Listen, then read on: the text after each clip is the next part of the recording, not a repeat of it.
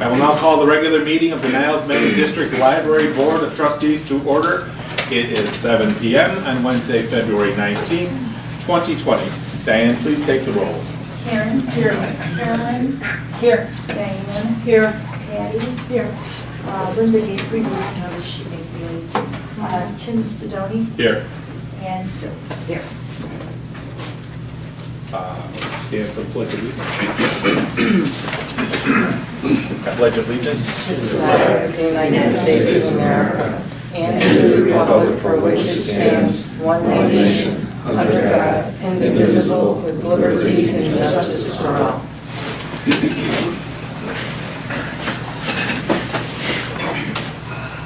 Okay, before we get started, I have a couple of clarifications from last meeting that I just wanted to make to the board and to the viewing public, just to, as I said, clarify a couple of things. We had a resident who warned us not to use special reserve funds for sandwich trays. And I just want to make it clear to everybody that the board, neither the board or anybody, or any of the trustees or the library have never used special reserves for that. It is solely for the use of large-scale items, capital expenditures and whatnot. So, just in case anybody's unclear on that. Also, it was suggested that I, as the president, had an obligation to second a motion, and per our bylaws and board procedures, the only obligation that any office holder has on a motion is the same as any other trustee, as far as making a motion, seconding a motion, discussing it or voting on it. So there's no special obligation that any officer holds as far as motions are concerned. Okay. Can I just clarify, because that is what I said, and I know you're responding to my comment. I didn't say you were obligated. I just said as president. Yes. And as a trustee yes. of this board, since we're about transparency and yes. doing what's best for the public, that you may want to second that motion to have conversation. Yes, well, you said specifically, yes, I hear. You said, again, you just said, as president. I just want to make it clear that according to our bylaws and our procedures, no office holder has any obligation on a motion. It's not an obligation. Carolyn? It's a position. All right, we're done talking about it. Respect to the please, taxpayer. we're done. If you have any clarifications or any changes on the no, bylaws. No, I'm good. Okay, other than that, that's what our bylaws say. Okay, let's get going with the meeting. We have rearranged our meeting agenda a little so that people wanting to make public comments can do so without waiting. Since we have a guest tonight, has anyone registered? And I see Mr. McCooley has. Ready? Yeah, I'm ready. Okay. We are all. I'm here to talk about the roof inspection that you had on December 5th, 2019. This is the third inspection, I think. The company was AJW Solutions, 1700 Alexandria Court, Wanakee, Wisconsin, 145 miles from here. That address is a residence on a cul-de-sac. If you check the internet, there's no such company in this Wanakee, Wisconsin, or in Wisconsin whatsoever. I don't know where we found this inspection company.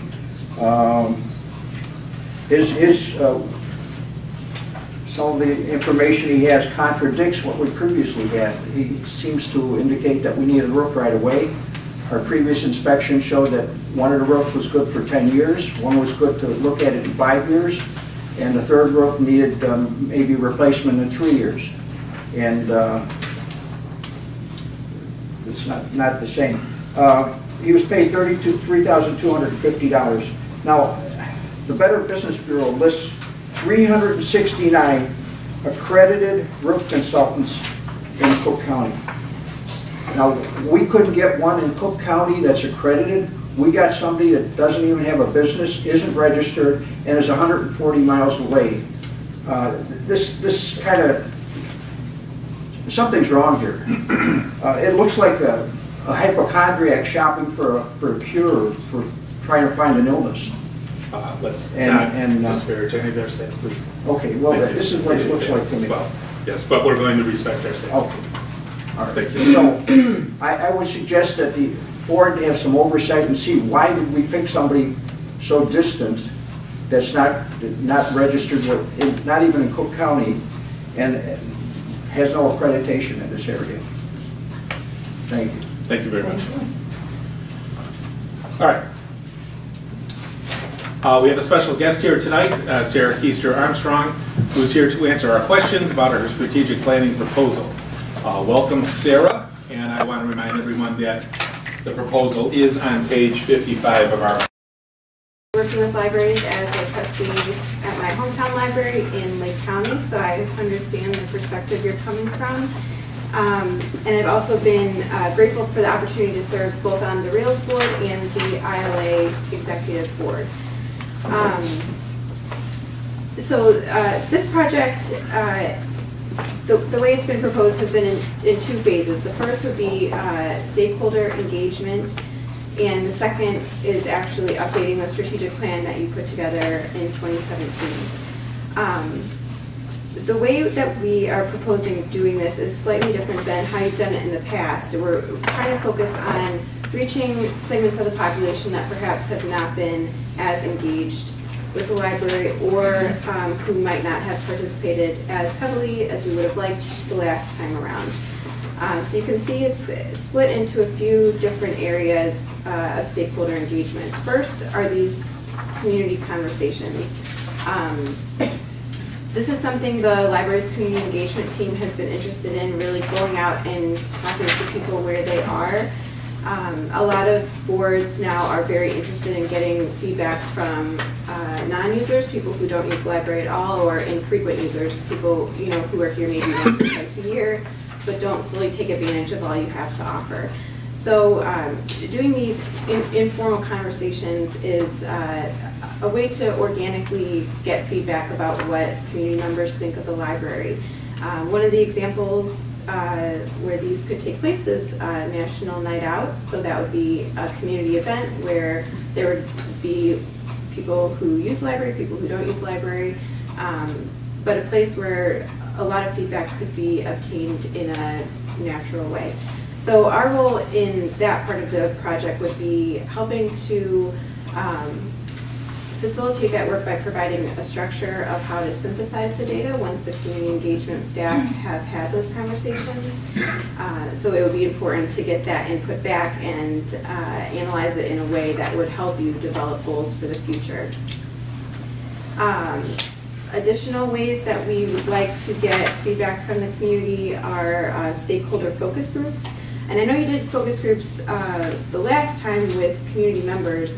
These focus groups would be with leaders of your community, so the local business community, representatives from schools, municipal organizations like parks, that kind of thing, as well as nonprofit organizations, so service organizations that would be able to reach some of these segments of the population that the library might be interested in hearing from.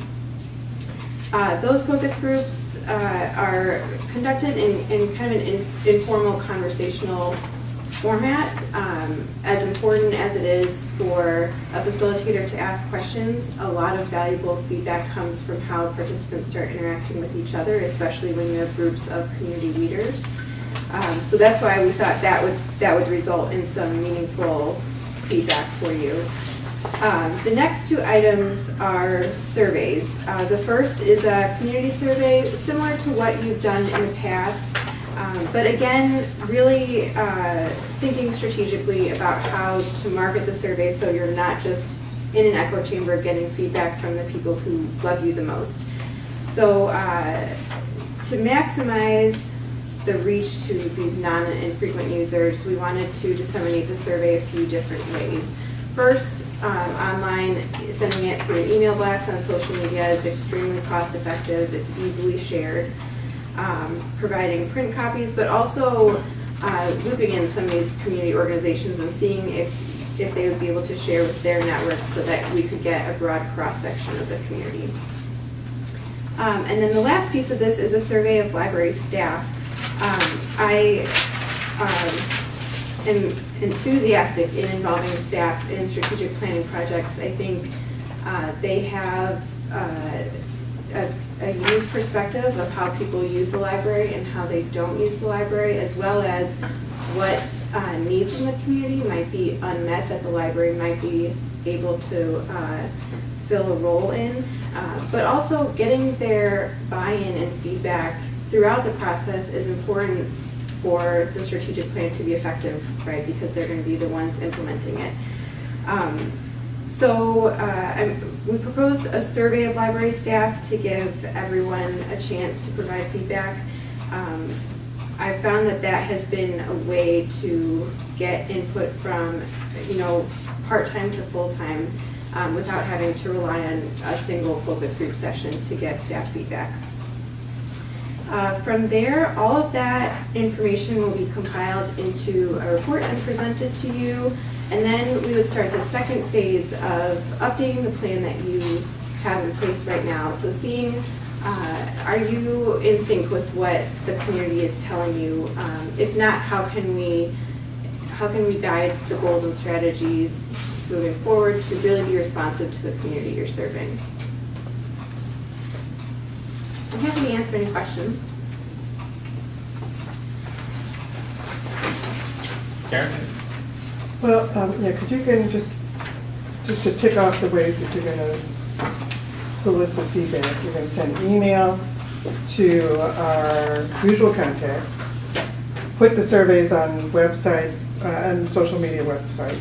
I had a question about that. I don't know what the likely response is to expect from that. Is there any statistics, like put a survey on social media, how likely people are to respond?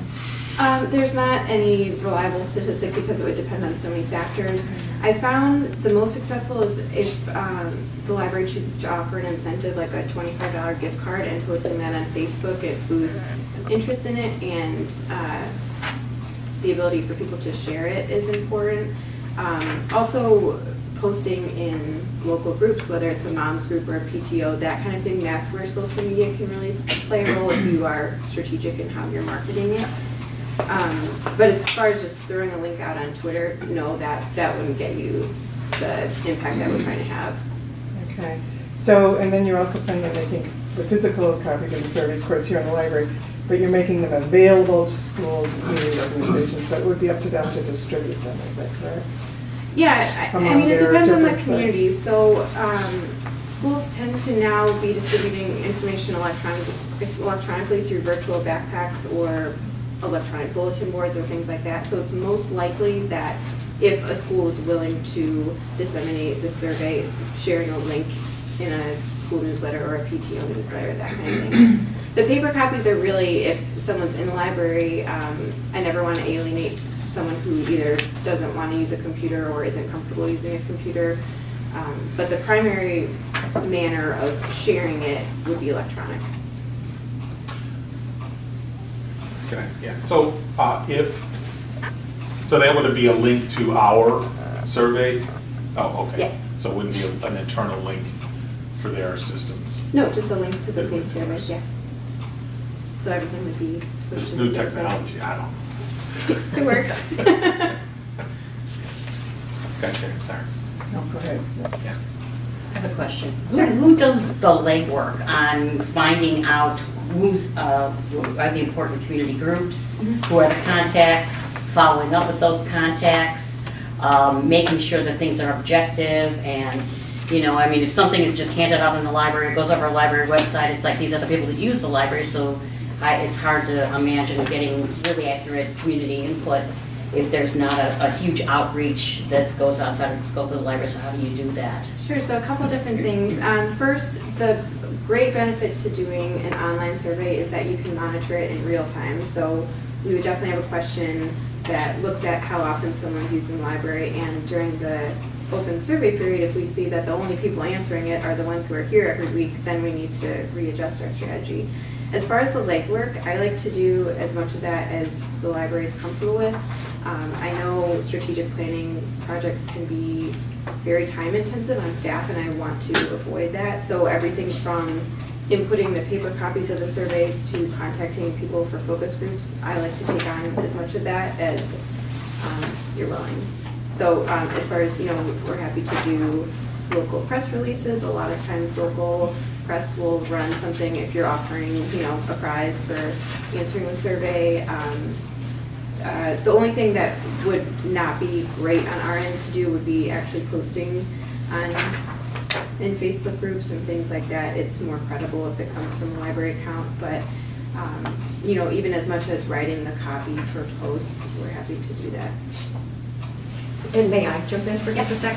I feel like too that the library has worked very hard in the last few years to build relationships with a lot of community leaders, and for example, the third Tuesday Chamber of Commerce breakfast meetings that are here every month, that is getting a very good crowd of people, and we've, I think, just really built some relationships, and like we go participate in their strategic planning things. So I feel like, you know, the school principals and things like that will be more willing to come, and they did to some extent last time too, but I feel like we've, you know, we can kind of pass those contacts along to Sarah so that she can make the actual invitation, but I feel like we've kind of built some relationship with some of those so that they'll be willing. I found too, community leaders, especially, you know, representatives of some of these groups we've talked about, they're really responsive in participating in things like this, especially if you've had a history in working with other organizations. And generally, Susan, what's the time frame that we're looking for the entire project? Since we want to do some of the talking out in the community where people are, we want some of it to be in good weather. So, so we're thinking that we will still want to be talking to people a little bit in early summer and then kind of wrapping it up midsummer. Is that? I think it's a little extended from the original plan, but I think that's kind of what we have in mind. Yeah, I guess, you know, we have struggled as a library, I think, and as a board to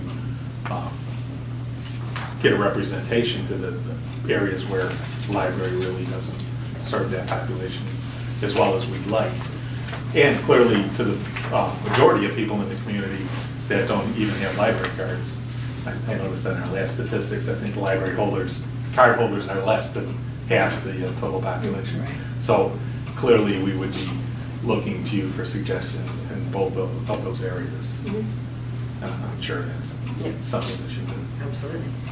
I had a question. I'm sorry. No, go ahead. Yeah. I had a question about the timeline as well.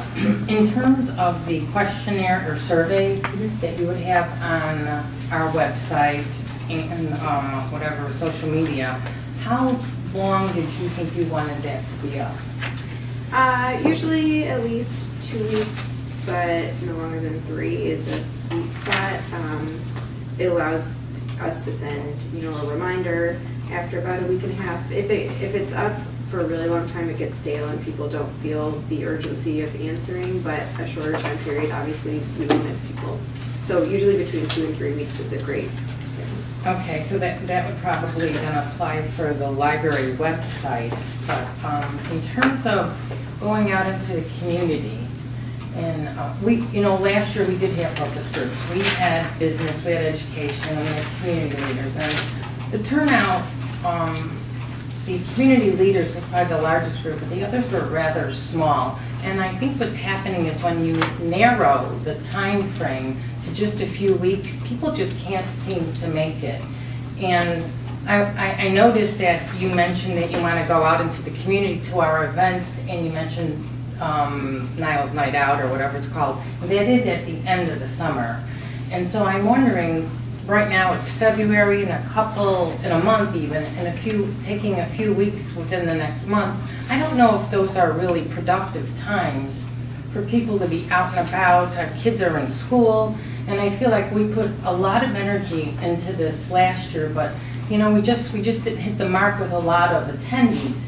And I think we need to expand the time, but I think we really need to be open to when people can come to these focus groups. And we're interested in targeting residents who, I guess, we don't reach or don't come to the library. I agree that's important, but there are residents right here that we still don't reach.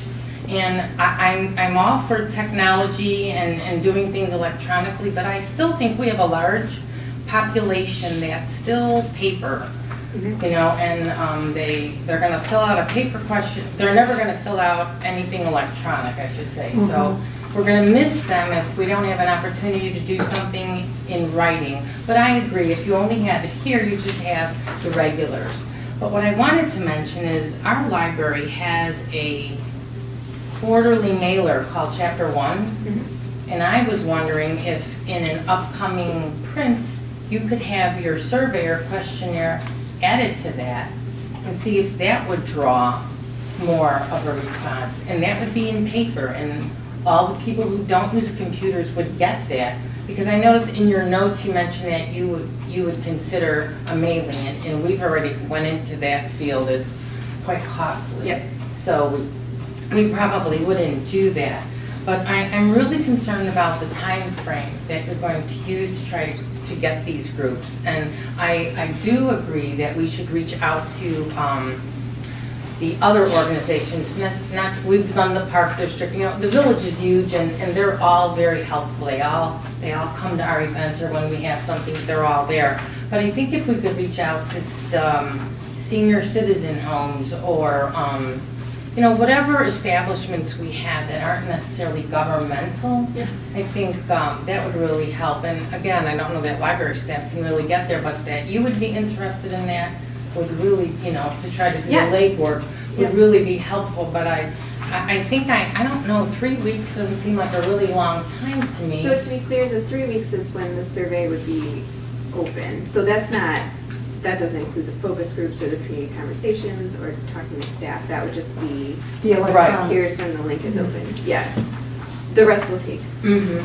Okay, no, well, and even in that, like, well, I don't know, Sasha would be the master of how many people would probably, you know, see this link in 3 weeks. I don't know, I don't remember what the period of time was last year, but. If you're uncomfortable with that too, we can extend it. It's I mean, no, that's- I'm just It's asking. always been like a great amount of time to. Okay, and then I'm maximize. wondering, when is a better amount of time? I don't know, you know, I'm not even sure. If they're all millennials, it doesn't matter when. If they're parents of school-age kids, that may be a factor. You know, I'm just saying, I just want to see us open this up more than we did, not last year, but the last time, because our numbers were low, and we do have a lot of people that we can still reach. But Carolyn, can I jump right on that? Yeah. So, Susan, when does that quarterly newsletter come out? It comes out in April? Is it? There's April, May, There's an April, June, so- July. Okay, so, you know, Carolyn, I'm 100% agreeing with you. I think Yes. putting Good idea. the link in there, or Maybe the survey. they'll get it Sure, out. Yeah. but that would extend this timeline a bit. Sure, well, and I think, I think it will be. Could we make that, or a paper? I think both. Just a link. I think putting the link in the paper, why not? Oh, Why not do both? absolutely. No, all of it, We're yeah. spending the money to do the newsletter anyway, Sure. you know. Yeah, just to clarify though, we did have actually excellent attendance at both the leader and the education group. It was the business one is the one where it fell down abysmally. But as far as education, most of the people that were there were from 63. I'd like to see us gravitate towards No, other it areas. was from Notre Dame, it was There were from 4 St. John people de from Paul. 63, Sure, yeah. and there were 3 others from somewhere else. I don't think SJB made it, but Notre Dame did, and I think so did the Culver and North Parkers. Right. Isn't Culver 63? 71. Oh, okay, I'm sorry. Well, there was but I'd like Yeah, to see us try 63 to, is 7 schools, so Okay. there should be more people there. but I'd Cover a like to lot of see us land. try to target even more schools. And I guess the other thing is, sometimes we need to be cognizant of what's going on. And, you know, schools are pretty carbon copies of each Can other. I ask this so- question? Is it possible to have the churches put something in their bulletin, you know, when they do? Advertise? Well, And not tell them when advertise, but it'll just a be open, notification. maybe on our website? Yeah, there's something in there. What I've learned about our parishes, our faith, is they're glad to do it if they have space and if they have time. So what you want to do is send them something. You can email them. I have all those addresses, and you email them and just hope that now's a good time, or within the next couple weeks. But it would be nice to, you know, I don't know, Give we them have the 7 link or something, yeah. churches, I think. in there. Sure, yeah. Because how much space would it take to say, please go to the library link Right. and fill out the Yeah, survey? and they don't mind. Oh, they'll put anything in, yeah. It's, Relatively. yeah, that's right. On the topic of night out, she said it's the end of summer. What about 4th of July parade? They have a big thing after the 4th of July parade where a lot of parents and residents are there with, and it's like the park is jam-packed. Have a booth, that's a perfect place. Yeah, And I know, that is the sorry, I kind know of thing this that, is- yeah. This sounds like it's really extending your timeline, but I think it is important to try to accommodate as many of these suggestions to Yeah. as many people as possible. Well, I mean, we had all those in mind. Niles Night Out was just one example. We Yeah. had, we want to go to, you know, baseball games and, you know, any place where like parents might be sitting around waiting, Yes. go to like Yes. grocery Dance lessons, stores and swim flag people down there, just wherever people are out and about in the community. Yeah. But So this, our time, the timeline here, the timeline would definitely be changed. Okay. That's, Okay, she that's says good. it's a tentative one and it would definitely get Okay. switched up. I would just, who are the people that are going to go and do all this work Exactly. off hours? I have and- like a community engagement team. Yes. They are all the people that, yeah. Right here, community engagement. No, I'm serious. I'm just curious. I didn't hear your answer. I have a community engagement team. That was something that came out of the last strategic plan, and it's all the people that go out in the community now, the people that work in outreach, the people, the school liaisons, and then some of the program people that are doing some programs off-site now. So it's anybody that gets out and around into the community. And, you know, I'm not saying that we're gonna go to 20 different things. I think, you know, like, Pick But we have a any- few good Well, ones. as many as we can. yeah, exactly. It's, you know, we'll do what we can do. But yeah, the 4th of July was definitely, that's where I you mean, get that's the maximum huge. number of people, and Yeah, yeah, so. That's huge. Yeah, but we just found that the focus groups last time with the regular people that were not the leaders and things, they did, you know, people are busy. They don't, we care much more about the library than they do, and they're not gonna take an hour and a half of their time to It's go always to the most deep park frustrating and- thing is to yeah. try to get that. That was Yes, like disappointing last time, Yeah, so. The incentives You know- are good. Yeah. Yeah, true. They know, it's like. give a survey out with every free hot dog. There we go. Yeah. They already get that at the parade. Or we can have service instead of cameras. That's what we're walking down. Yeah. Well, people would be so thrilled. Yeah.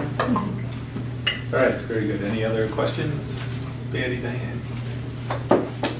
Carolyn? Anything No, else? I think I'm done, thank you. Great. Sue? Great, Karen, great.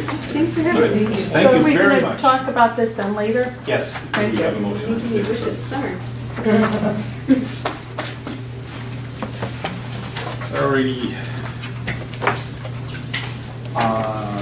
Is there something different on the update? Moving along, do I have a motion to approve the minutes of the regular board meeting of January 15th, 2020?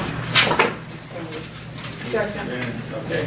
Does anyone want to make a motion to change the January minutes?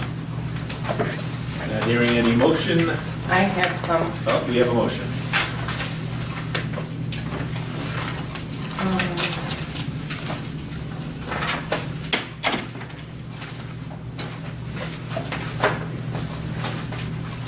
I gotta get past, oh, here it is, approval of minutes.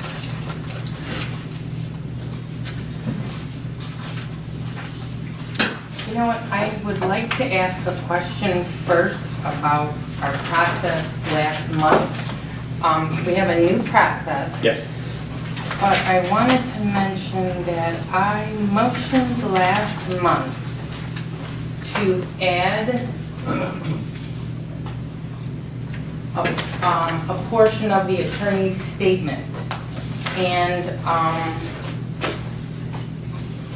the trustees denied that request.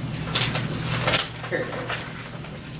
I wrote it down, so I don't. At the last board meeting, I requested to include a missing portion of Attorney Scott Euler's statement, and it was, and they could also be objections. So you went around the table, and the comments were, Trustee Spadoni, you stated, I don't like this particular change. Trustee Diamond said, I don't think this change Okay, is Carolyn, do you have a appropriate." motion on the table? What is your motion? Yes. Okay, but my point is, the reasons that you denied those minutes, and I don't want to go through this again until I can bring this point up, is that according to the Open Meetings Act and our library attorney, minutes should be an accurate summary of the discussions.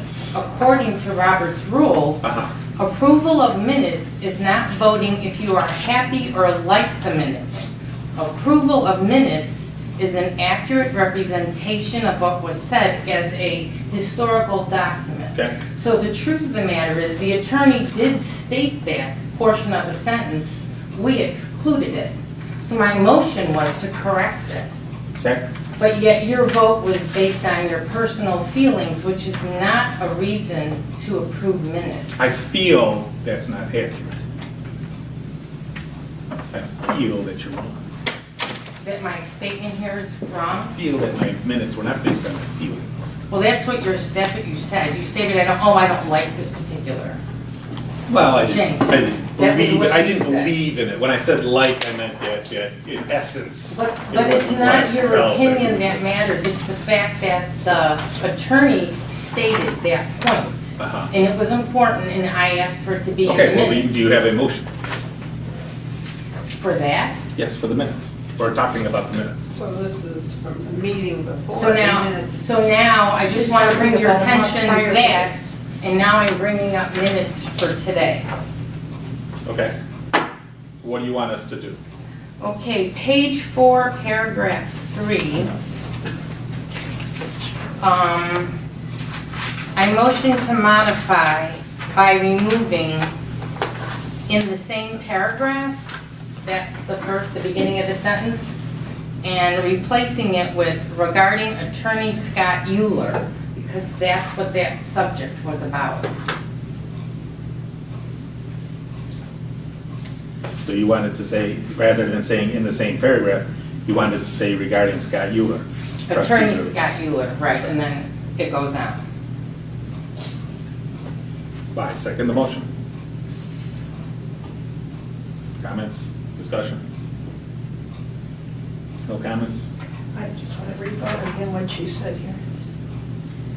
I mean, it seems like we're trying to modify minutes from 2 meetings ago, which we already discussed. You're talking about page 4 of this current minutes, right, Carolyn? Yes. Yes. So she wants to modify page 4 of the current minutes, Third paragraph 3. Yeah, Third paragraph. right here where it says, In the same paragraph. She wants to modify that to say his name and that he's an attorney. All right, I seconded it. Any comments? Yeah, it still is modifying what happened 2 meetings ago. Whether or not the attorney actually said that or what happened. It just seems to me. Would you like to see the minutes to help you? No, I'm looking at these right now. And. Well, the December minutes Excuse me, Carolyn. indicate his excuse name. me. It just seems like we're going back and modifying 2 meetings ago. I think it's unnecessary. It's not accurate.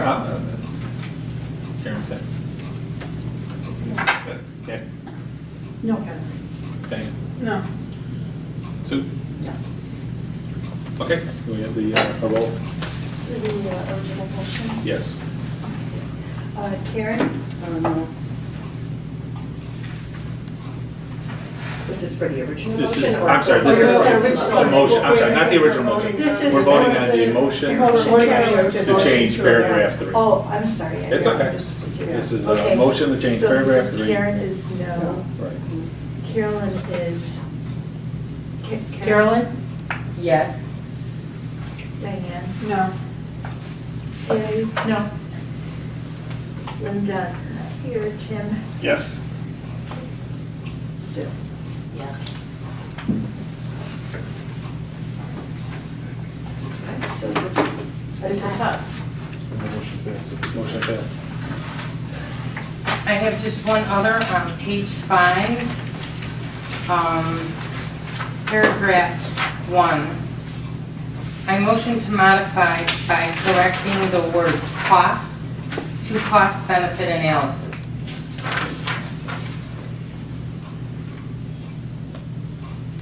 I'm sorry, Carolyn, what page? What? Page Paragraph? 5, Paragraph 1. 1, it says,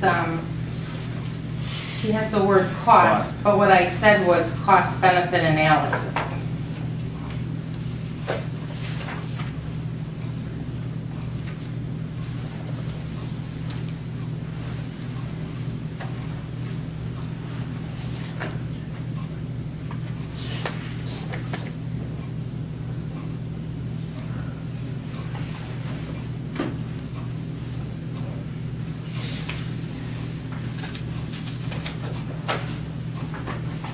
second the motion.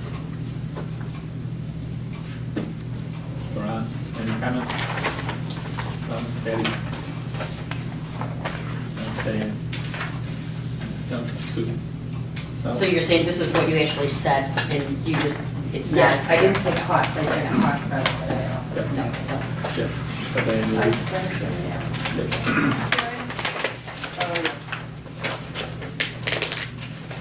Carolyn, Yes. Diane, No. Patty, Okay. Yes. yes, excuse me, Tim, Yes. Sue. Yes. All right, so now we are going to, how do we want to say that again? Yeah, so the original motion is moot. So now can I have I make a motion to accept the minutes as modified. Can I have a second on that? I'll second. Great. Diane, would you take the roll on that? Sorry. It's okay, I just need to redo my form a little bit. Okay, so, Tim I made the motion, correct. Sue seconded it, correct? Okay, so, all right, Karen? Yes. Carolyn? Yes. Diane? Yes. Patty? Yes. Tim? Yes. Sue? Yes. All right. We will have our thing. Susan, I don't have a thing to say here. Okay, trustee reports. I personally don't have anything this past month, though I am attending Romeo and Juliet's. I was actually going to talk about that in other, but if you want to talk about that now, we can too. I'm going to attend Romeo and Juliet this coming Friday. I highly recommend all of us to consider going to those Shakespeare productions. They're just marvelous, really marvelous. So that's all I've got. And I am going to be working with Jabez on a podcast in reference to our upcoming newsletter. That's what I've got. There's going to be something in the newsletter about your podcast? Yes. Okay, great. Yeah. Great. So you wanted to talk about that? Yeah, right. Well, I was going to talk about a few things. Sure. First of all, I went to the cooking class this past weekend, which was great. I think libraries are an important place to learn, but there's some things that are best learned in person, and that is cooking and watching someone and asking them questions as they do it. So that's very helpful. This is the second one of those I've gone to. I also went briefly to Oscar night, which was great fun. It's sort of fun to be in the library after hours and get to enjoy the services of the library at that time. And then Monday, I went to a legislative breakfast. Patty was there, this was Susan, and sat next to Senator Ron Villalone. Yes.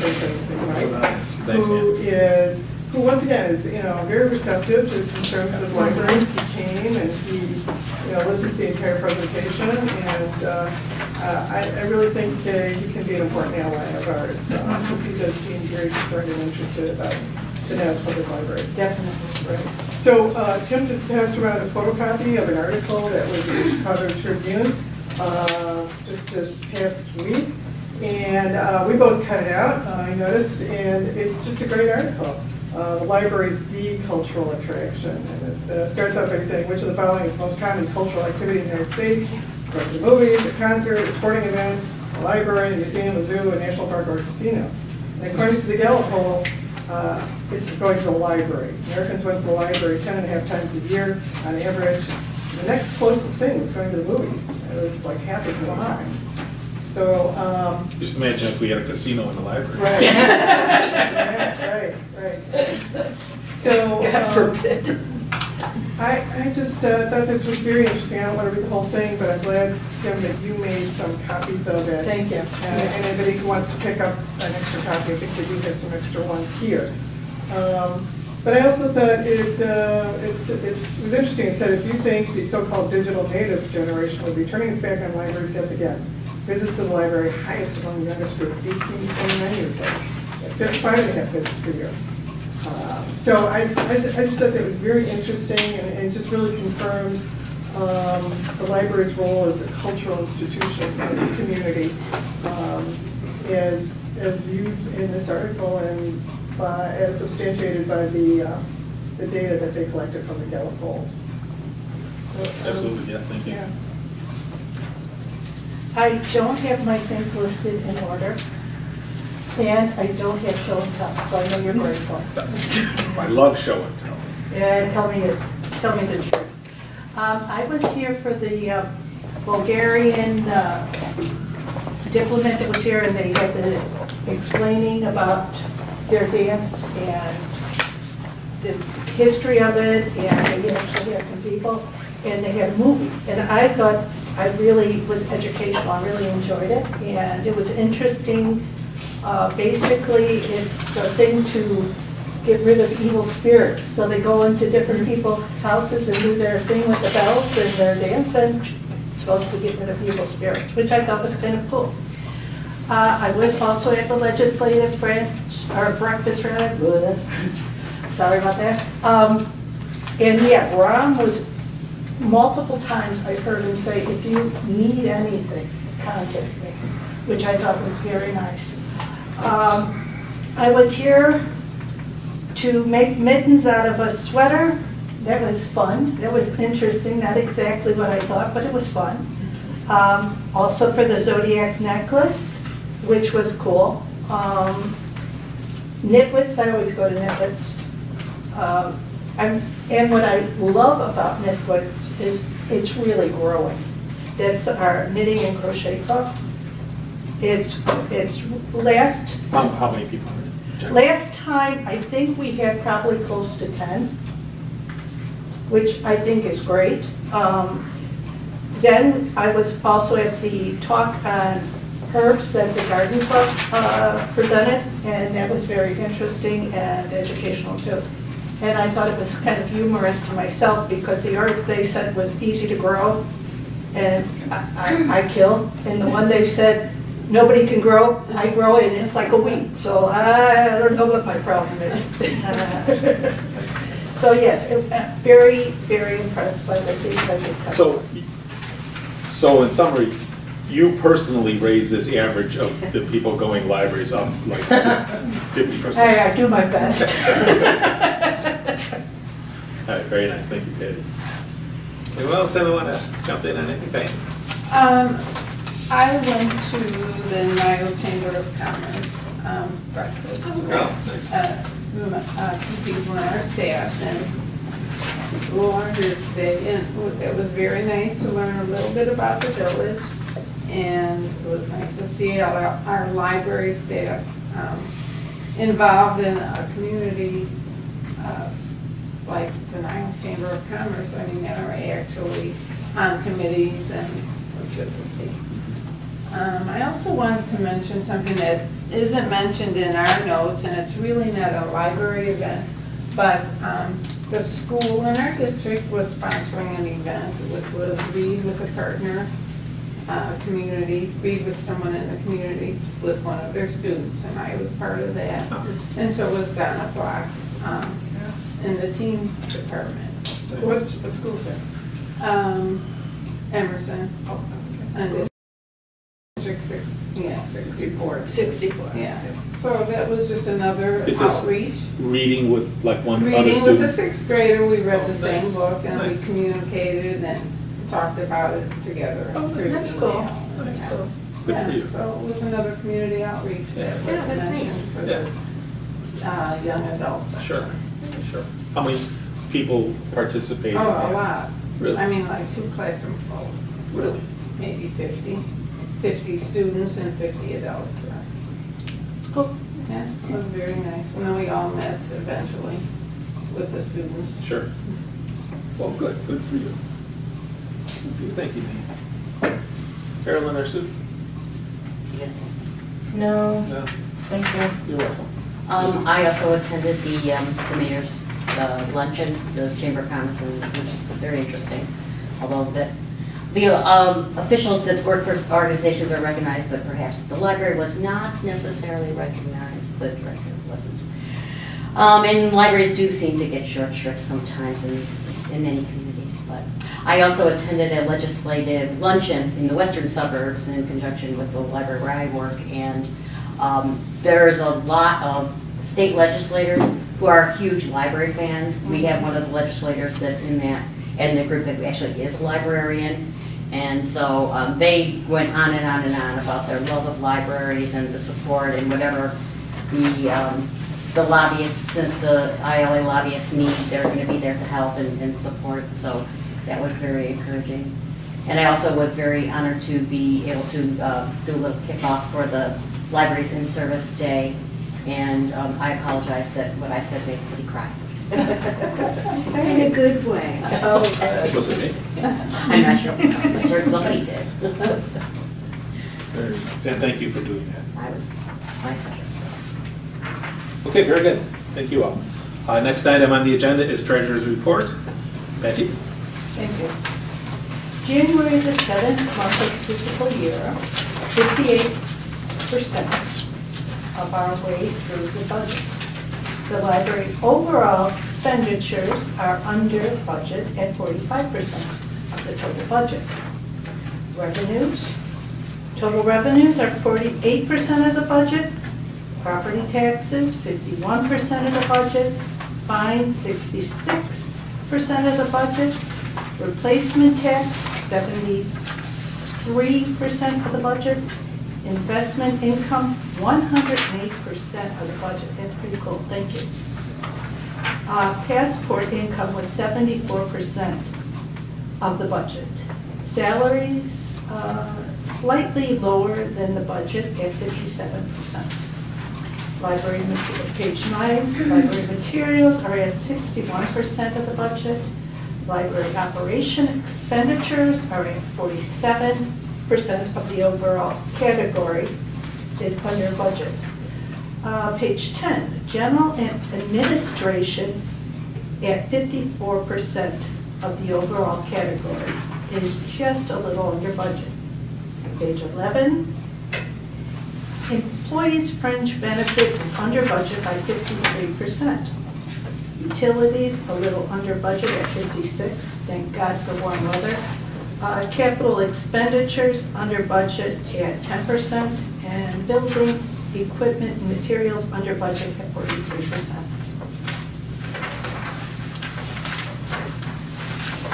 Very good, thank you so much. Anytime. Any comments on the Treasurer's Report? No? Okay. Very well done. I will now entertain a motion to approve the payment of bills for operating expenses of $230,228.70, payroll expenses of $293,629.25, and special reserve expenses of $127,784.36, for total monthly expense of $651,642.31. Do I hear a motion? Motion. Second. Great. All right, any discussion? Sue, we'll start with you this time. I approve it. Okay, great. Carolyn? Anything? Let's see.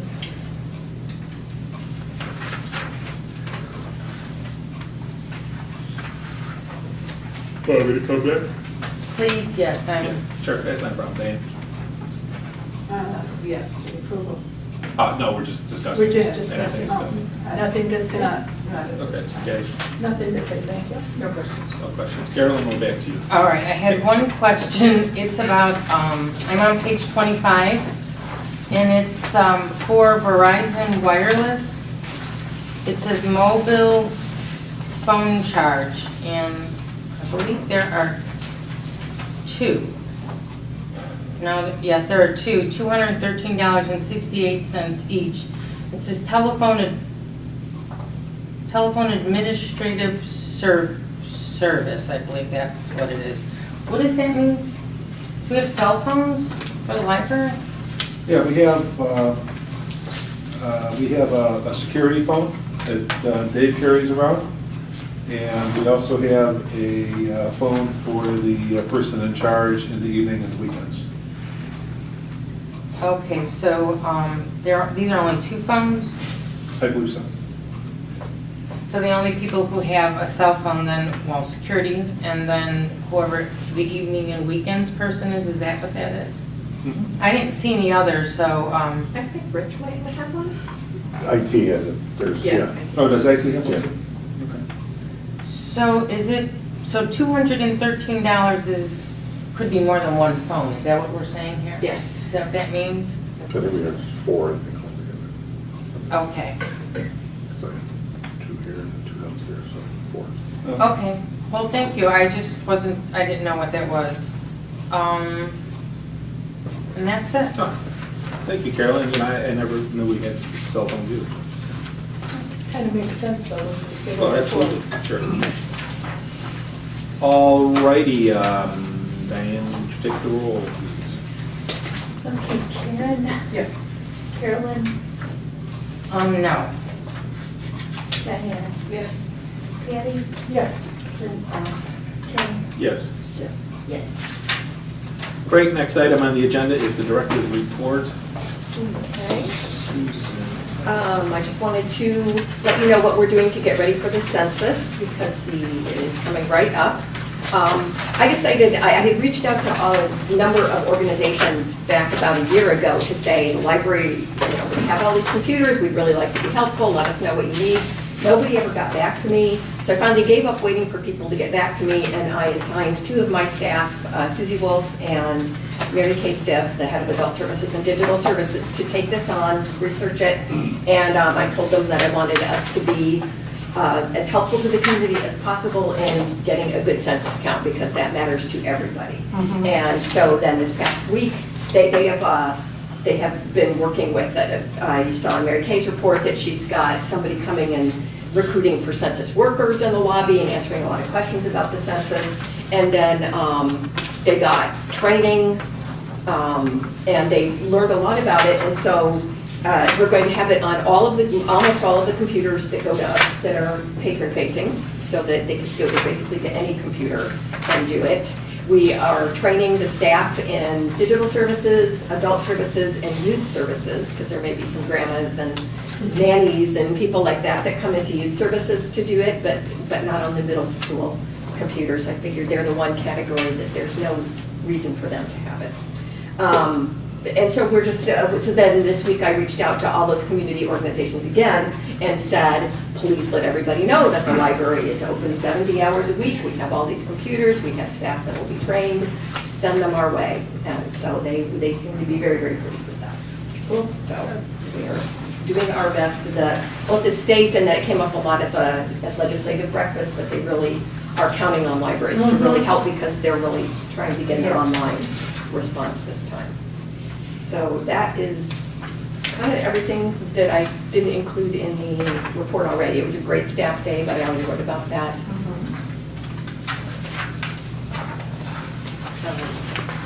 Well, I'd like to say, good job with the fire alarm that went off. Yes. Yeah, Greg happened to be PIC that night, so he got, Yeah. Yeah, everybody just did their Yeah. thing, and training was perfect. Good. Training things? Yeah. Training paid. And then I like the idea of the commons desk being a place where you can go to and ask for a question right away, because it's perfect for a library. Yeah, I like this. good.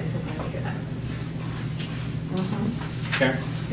I enjoyed the director's report, a lot of information, and thanks very much.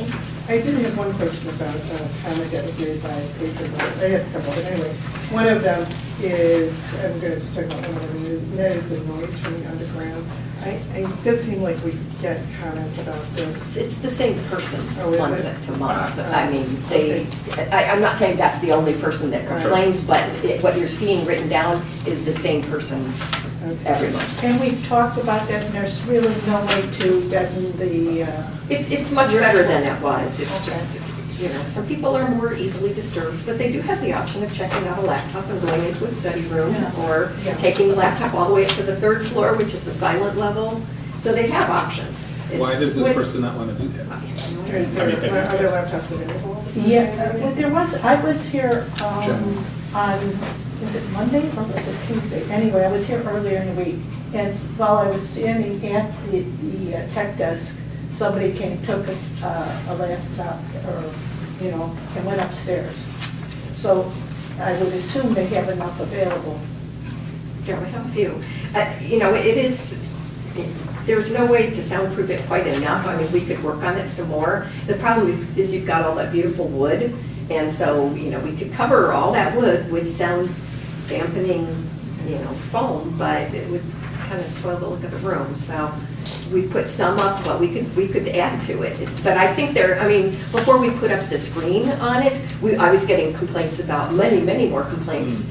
And I think that was just, they could see that the teens were in there, and that made them annoyed. There are just some people that don't think they should be here. Don't like teens. No, and don't like that they're having fun. How dare they have fun? And the wood floor is 8 inches thick. Yeah.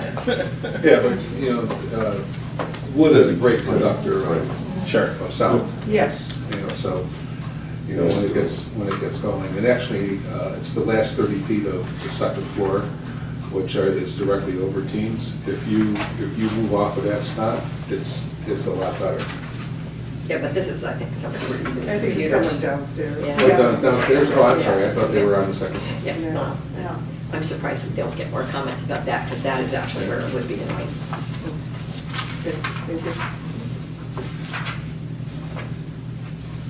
I actually have a question on page 46, Steve Dougherty's patron information request. I keep reading it, I'm not sure I understand what the request is. You said this request was filled. It doesn't sound like there's a request here. Yeah, that's What? the email I got. How did you fill the request? He wanted the roof inspection report, so I gave him that. Ah, Okay. Yeah. gotcha, thank you. Yep. Yeah, when I read that, I understood something about the roof, but like you said, I wasn't sure Doesn't what. say, please provide this to me, or doesn't Yeah. really say anything. All right, very good. Any other comments on the I just director's have report? Sure, Carol. one question. It was, and then I lost it. 2 of our library staff went to something called Family Resource Room Camp. Yeah, it's the District 63 took Stevenson School and they converted it into a parent resource center, which is basically where their after-school program moved to. That's the site for it now, and they've expanded what they offer.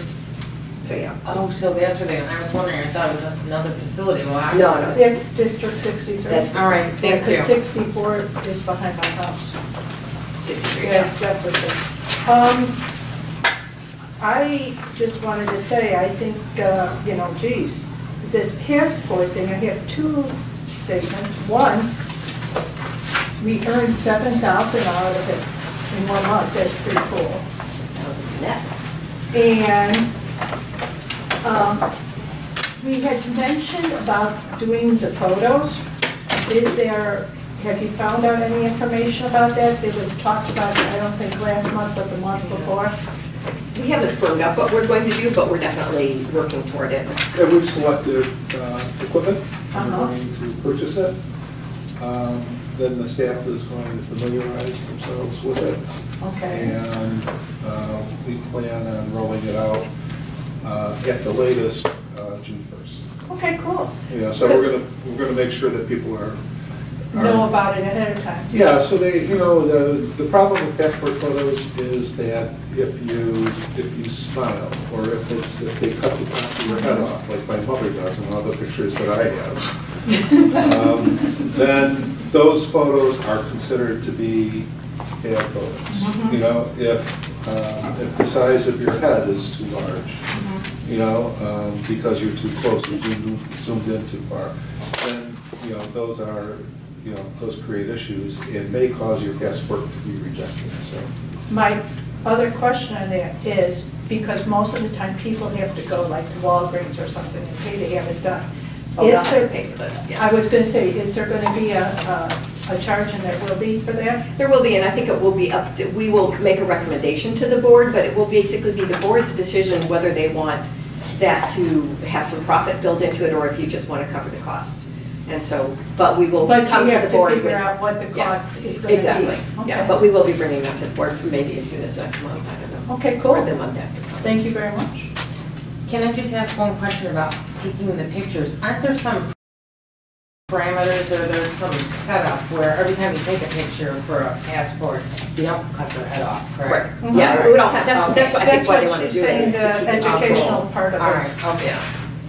Yeah, no, I think that the staff kind of gets tired of sending people away because their pictures won't work well, so they want to just do it for them. so that Well, it plus will I can work well. imagine a lot of people are annoyed for that too. Well, So they are, yeah, it becomes a bad service center. Sure, sure. let's go. Let's do it. Yeah, one final comment then, page 50, just, again, for the viewing public, if anybody does view these videos, we have people who come up and to ask us to cut expenditures, and we also have people who often ask us to spend more money. So it is a constant back and forth. We have a suggestion to open the library 24/7. So that is a resident who would like us to more than triple our expenditures, right? So in their view is equally as important to anybody else's view. We have somebody who wants more senior stuff, somebody who wants more databases, somebody who wants more books on specific topics. So yeah, just realize that there are a lot of people who want expanded services. 24/7 would be unbelievable. It would be outstanding. I don't think anybody's. So many of our gonna make the resources push. are already available 24/7 on our electronic Yeah, media. electronic You can download things, stream things. Especially if they have a library card. There's so many more things available to you. All right, very good. I didn't want to belabor that point, but just that there are people who want to spend more, there are people who want to spend less. Okay, very good. Thank you so much, Susan. Yes. Can I highlight one thing in Absolutely. Susan's report? Do you have a page particular that you want to highlight, or? I don't know what's in it. Okay, that's fine. But there was a comment in there that we did have an engineering firm come out and talk to us about green roofs. Karen brought up green Yes. roof as a possibility, either, having literally green roof with plants and dirt on the roof. And also talked about perhaps putting a solar array on the roof. And, I found this engineer through Frederick Flint. They had actually done a project not too far from where I live, where they built a new public building for the village of Countryside, and it's a net zero building. Cool. Which means Yeah. they're completely off the grid. And I take that with a grain of salt because you can't, it's hard to generate power at night, unless you have a battery array behind the solar array. So what they're probably doing, in all likelihood, is what's called net metering. So, yeah, they do a lot of electricity during the day and sell it into the grid, and then at night they're drawing back from the grid. Yeah, but all in, it's net zero. So we looked at it, and I was skeptical. Biggest concern we had was the ability of the roof to be able to support this, the weight. And what we found is that this roof and then the roof on the far end of the third floor, the south end of the third floor, is strong enough to support a solar array. And they couldn't make determinations from the drawings on all of the roofs, but those were the two that they did get, and it makes sense. It's more recent. So what they've been able to do is to find space on those two roofs that will generate or support an array that will generate 80,000 kilowatt hours per year. We use about 90,000, maybe like 88,000 or something like that.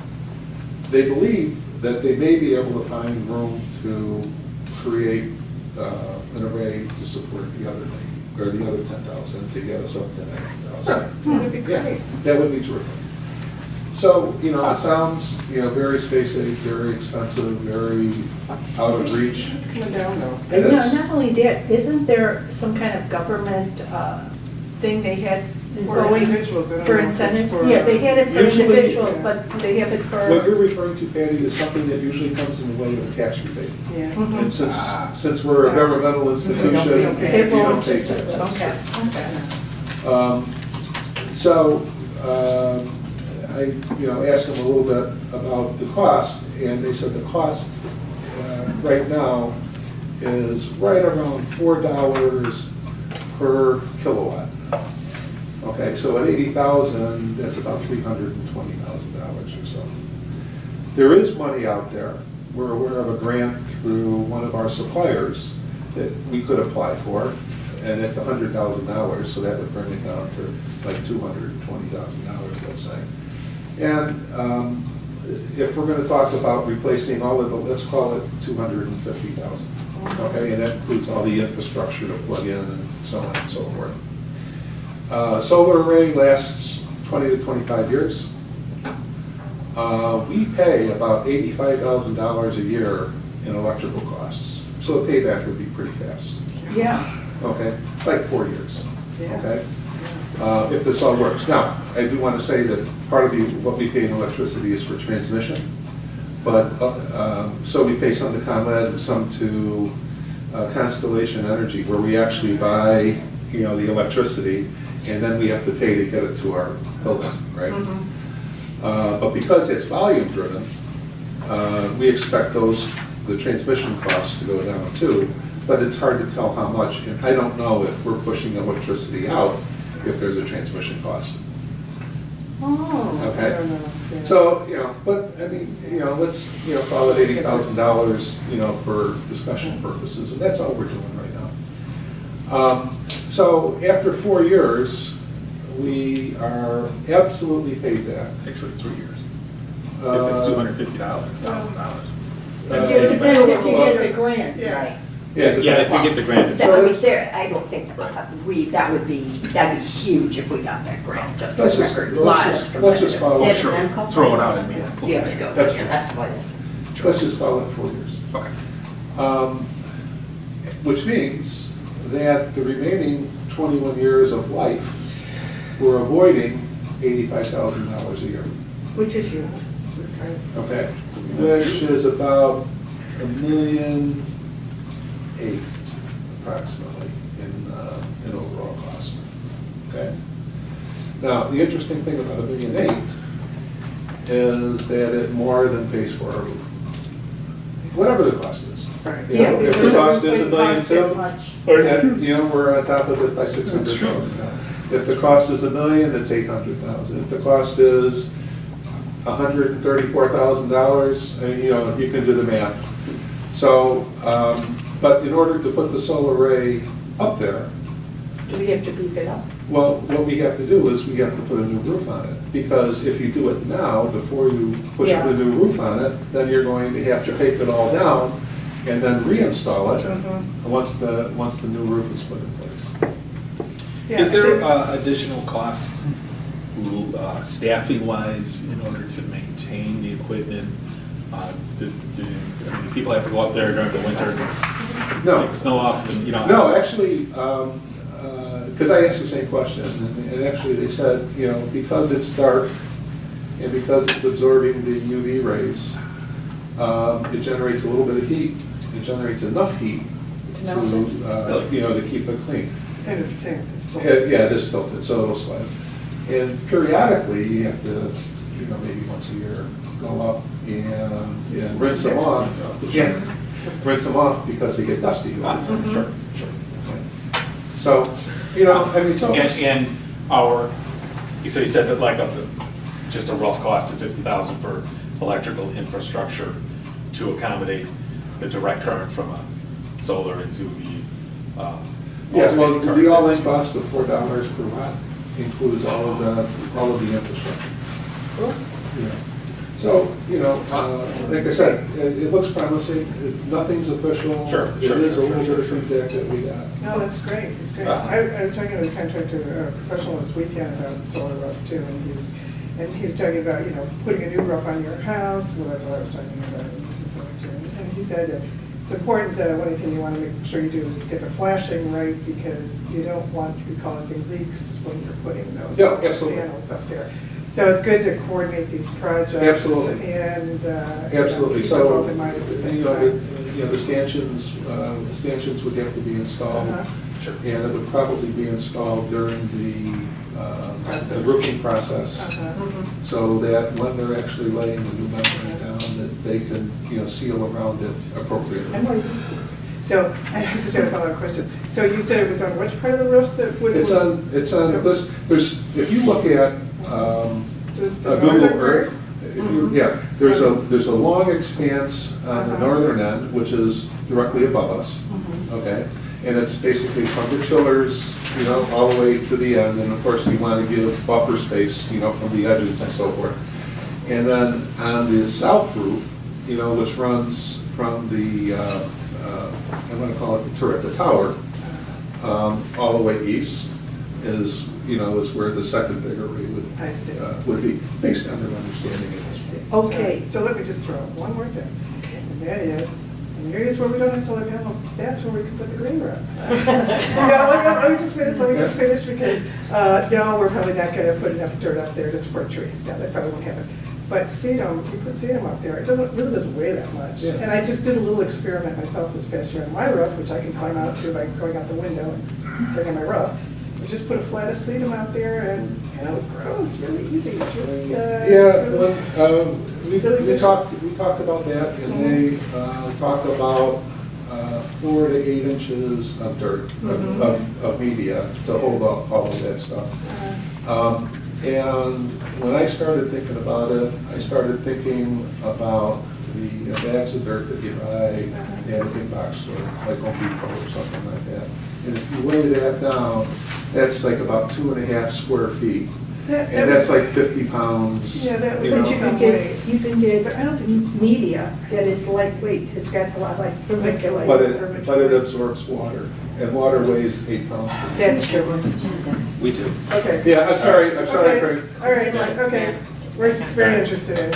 Yeah. No, some of us Very are. glad you did the work. It's Some up of there. us- Go on Thank you another for the 45 advice. minutes. That was great. I like that. Great. Thank you so much. Now, my only question was, and what I understood you said, and so I'm just verifying what I thought you said, was you're talking about, if we do it, it would be 2 different sections of the roof. Yeah.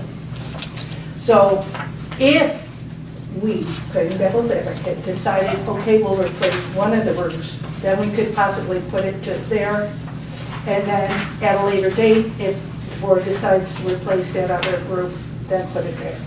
Well, the 2 roofs that we're talking about would be replaced at the same time because they're the same vintage. Okay, These are the roofs that are 22 years old and are original to the 1998 edition. okay. Okay, so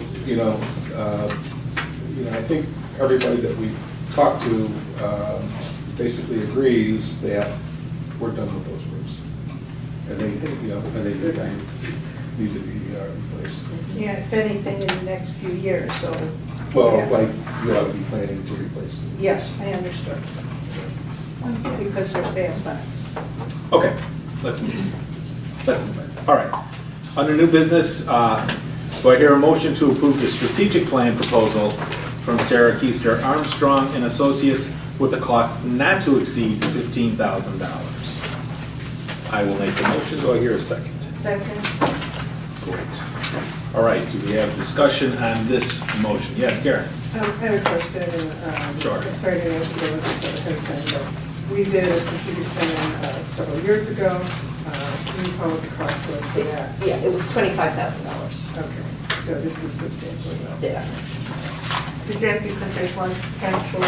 Yeah, this is more of an update and not a full-blown strategic planning process. Is it the same company, a different? No, different company. But it's also that we are doing some of the demographic research here.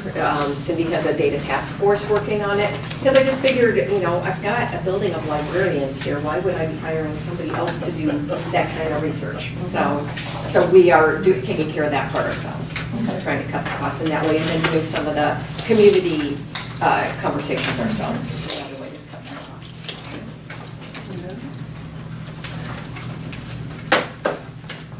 And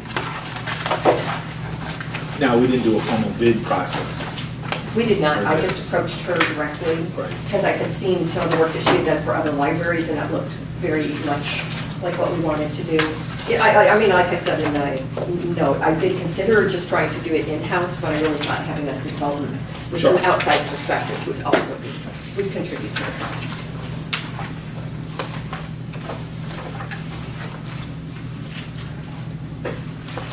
Yeah.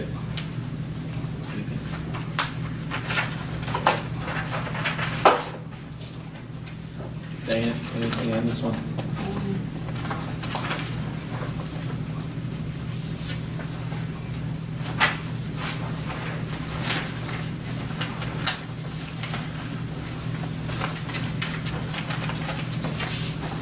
No, not at this time. Want us to wait until you get up to speed a little bit? If it's about the, Strategic plan, we're on page yeah, 652. I'm not sure what you're talking about, but I just feel it's Well, okay, so the motion is, advantageous to, Yeah. yeah, the motion is to approve the $15,000. I agree. I like that it's a lot less than it was, what was it, 6, how many? It was 2016. So, 4. 4 years. Okay, 4 years. So we had a presentation by Sarah. earlier. Right. We asked her questions. Was this different? I mean, is this I think that's just the a high lot points. different than No. what we read? This is, yeah. I think she just pulled out the high points of what she wrote All before. right. Carolyn? Yeah, I had a couple of questions. Her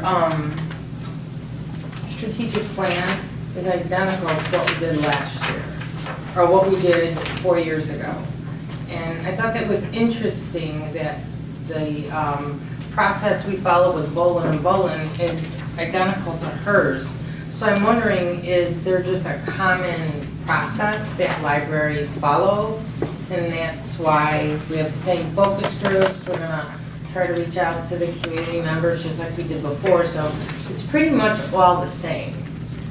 But it's a little different since we're doing the research and since we're doing the community, talking to the community part. But yeah, I think you're right that the structure is basically pretty common to doing it. I mean, it's a very traditional way of doing a strategic plan, and there are places now that do something much different from this, but I didn't want to start a whole big process at this time. I really wanted to update, because there's still some things from the old plan that we still want to work on. And I thought it was a good foundation, but we really need to go back and talk to the community again.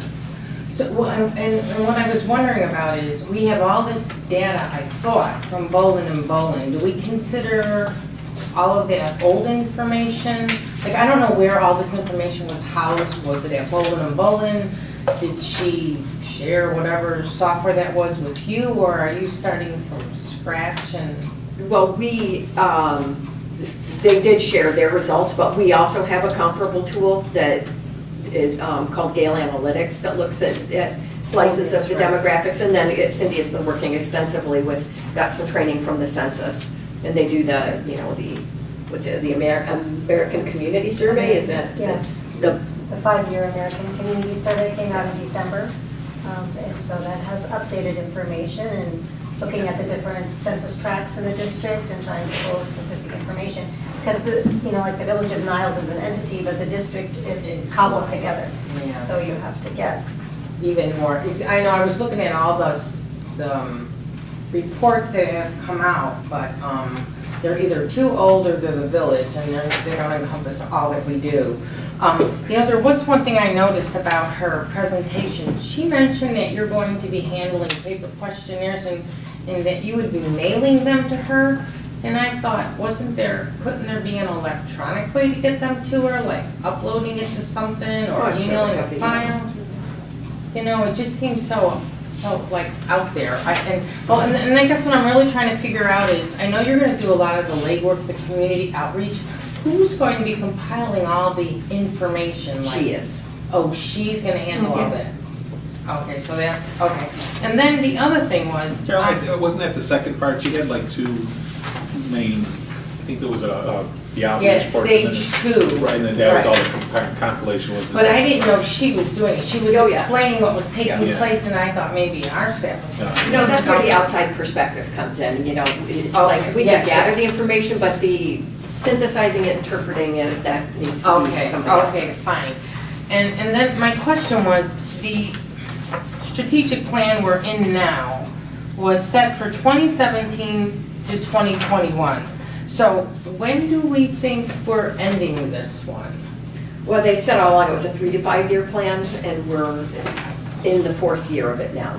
So I think we would be taking that plan, and it would be the basis, the parts of that plan that we haven't completed, we're gonna be updating that plan. Okay, that will be that will go into the next one. All right. Unless if we find that there are things that are not relevant to our community anymore, Sure. in which case they would drop out. Do we think that this new one then will be another 3 to 5 year plan?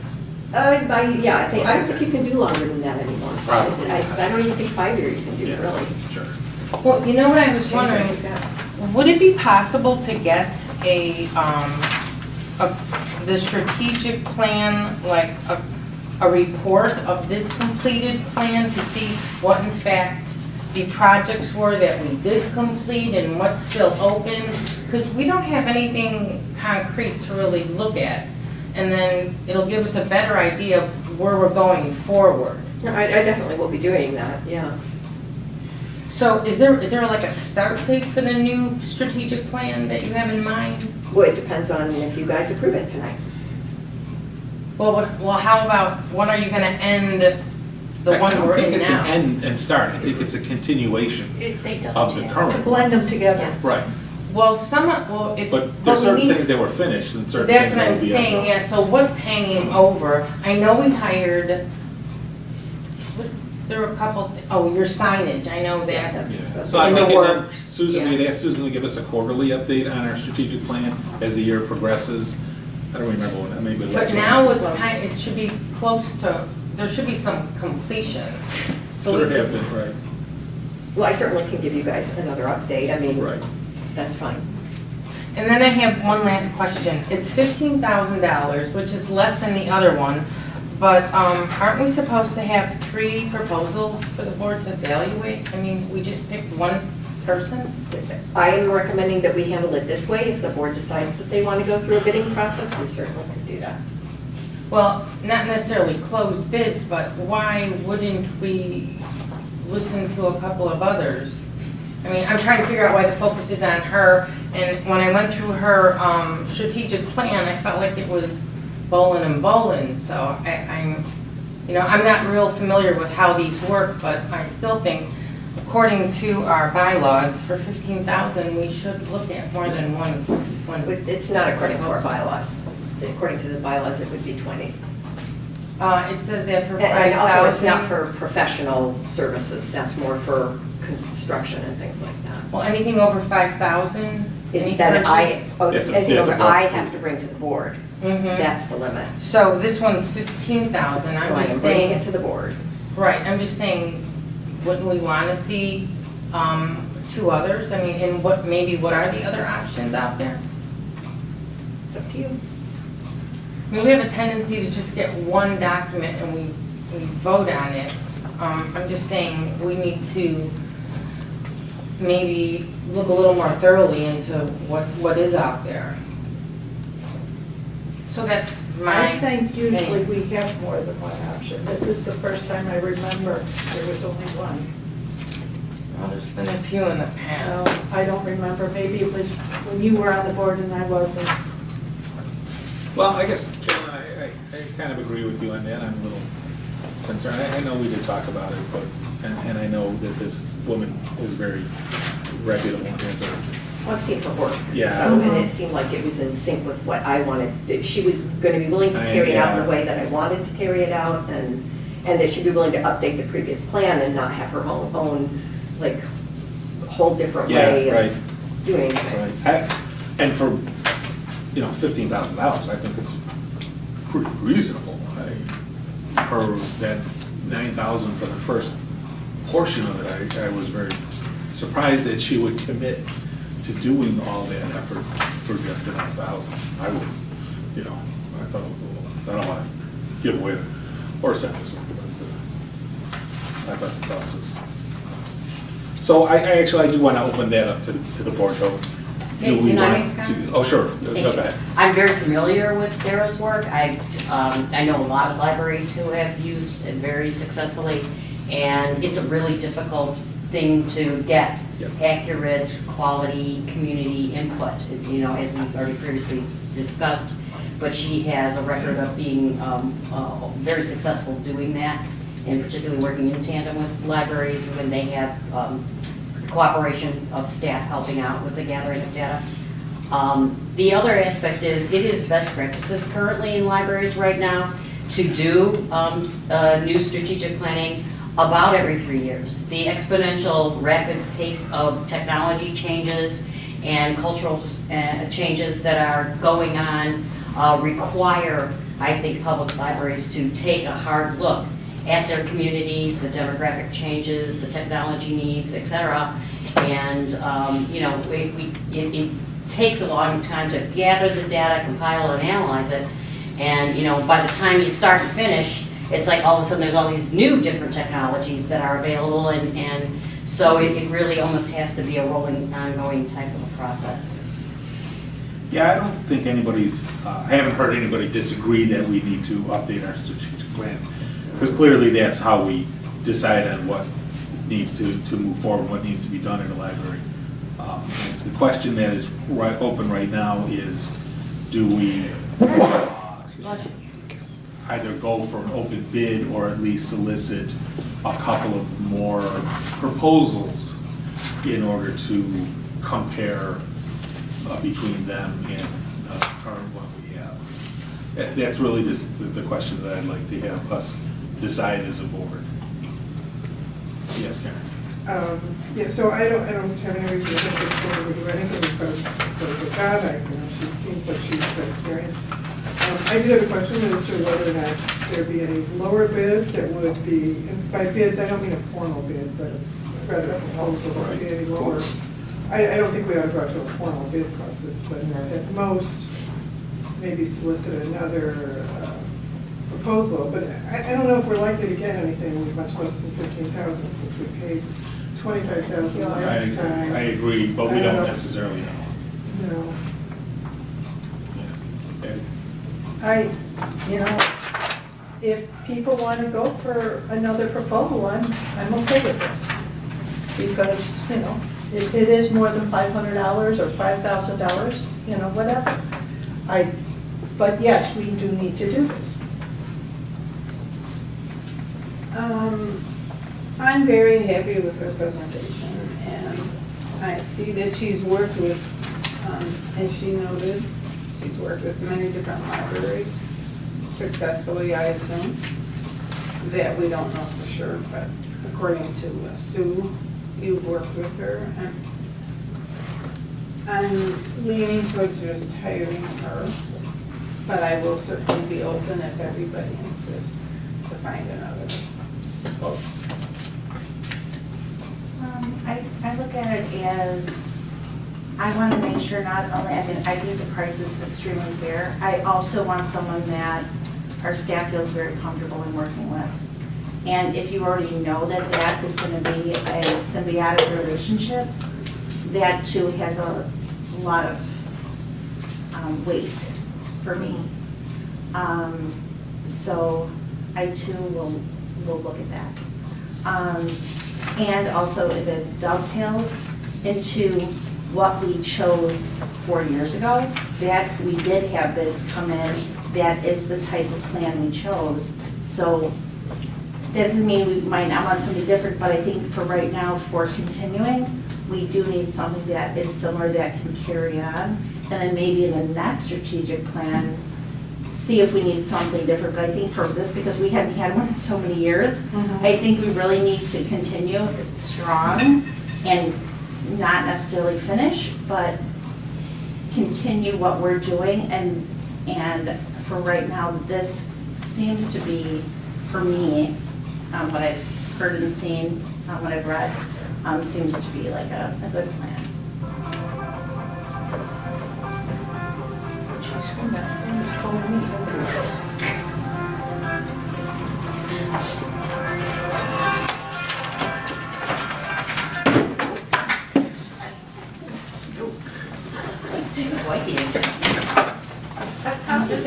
strategic plan has worked very well for us. It has, and I In really, the process. yeah, I was really hoping to do something that would kind of just Yes.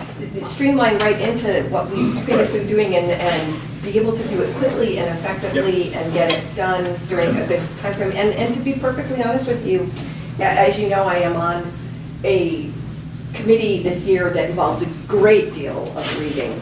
And I was a little bit startled to realize that our strategic plan had to be done in this same year as I ended up on this committee.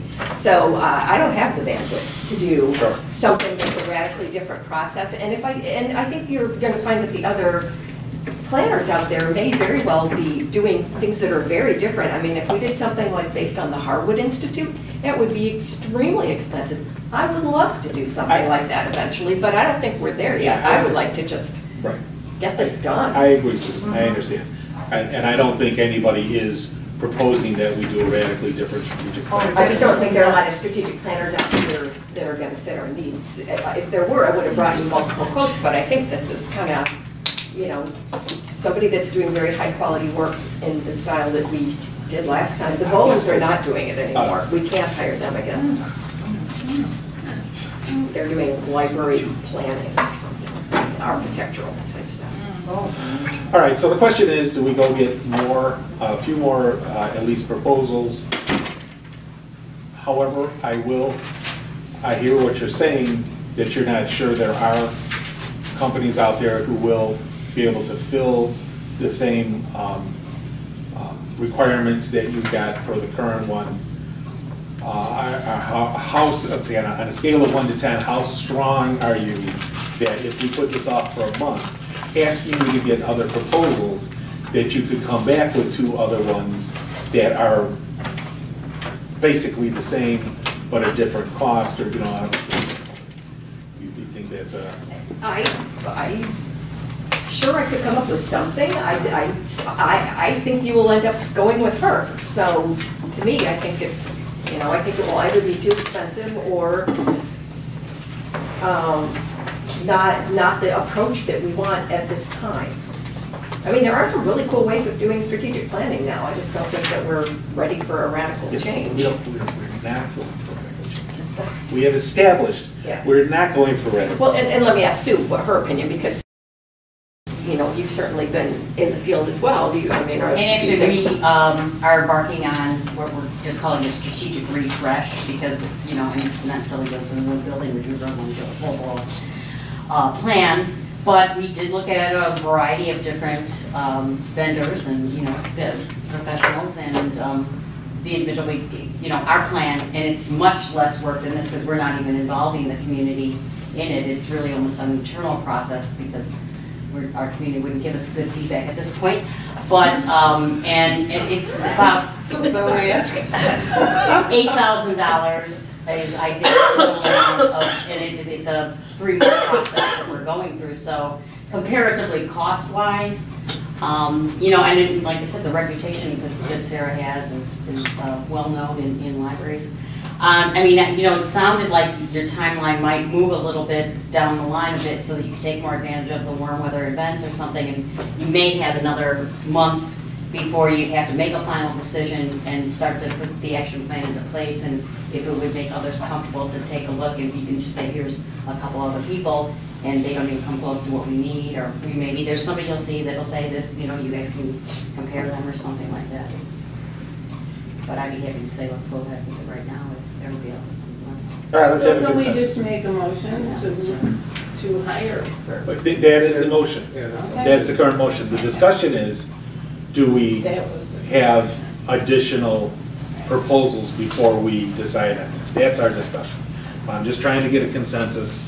I'm kind of on the fence on it. I do agree that by and large, our process should be we get multiple proposals.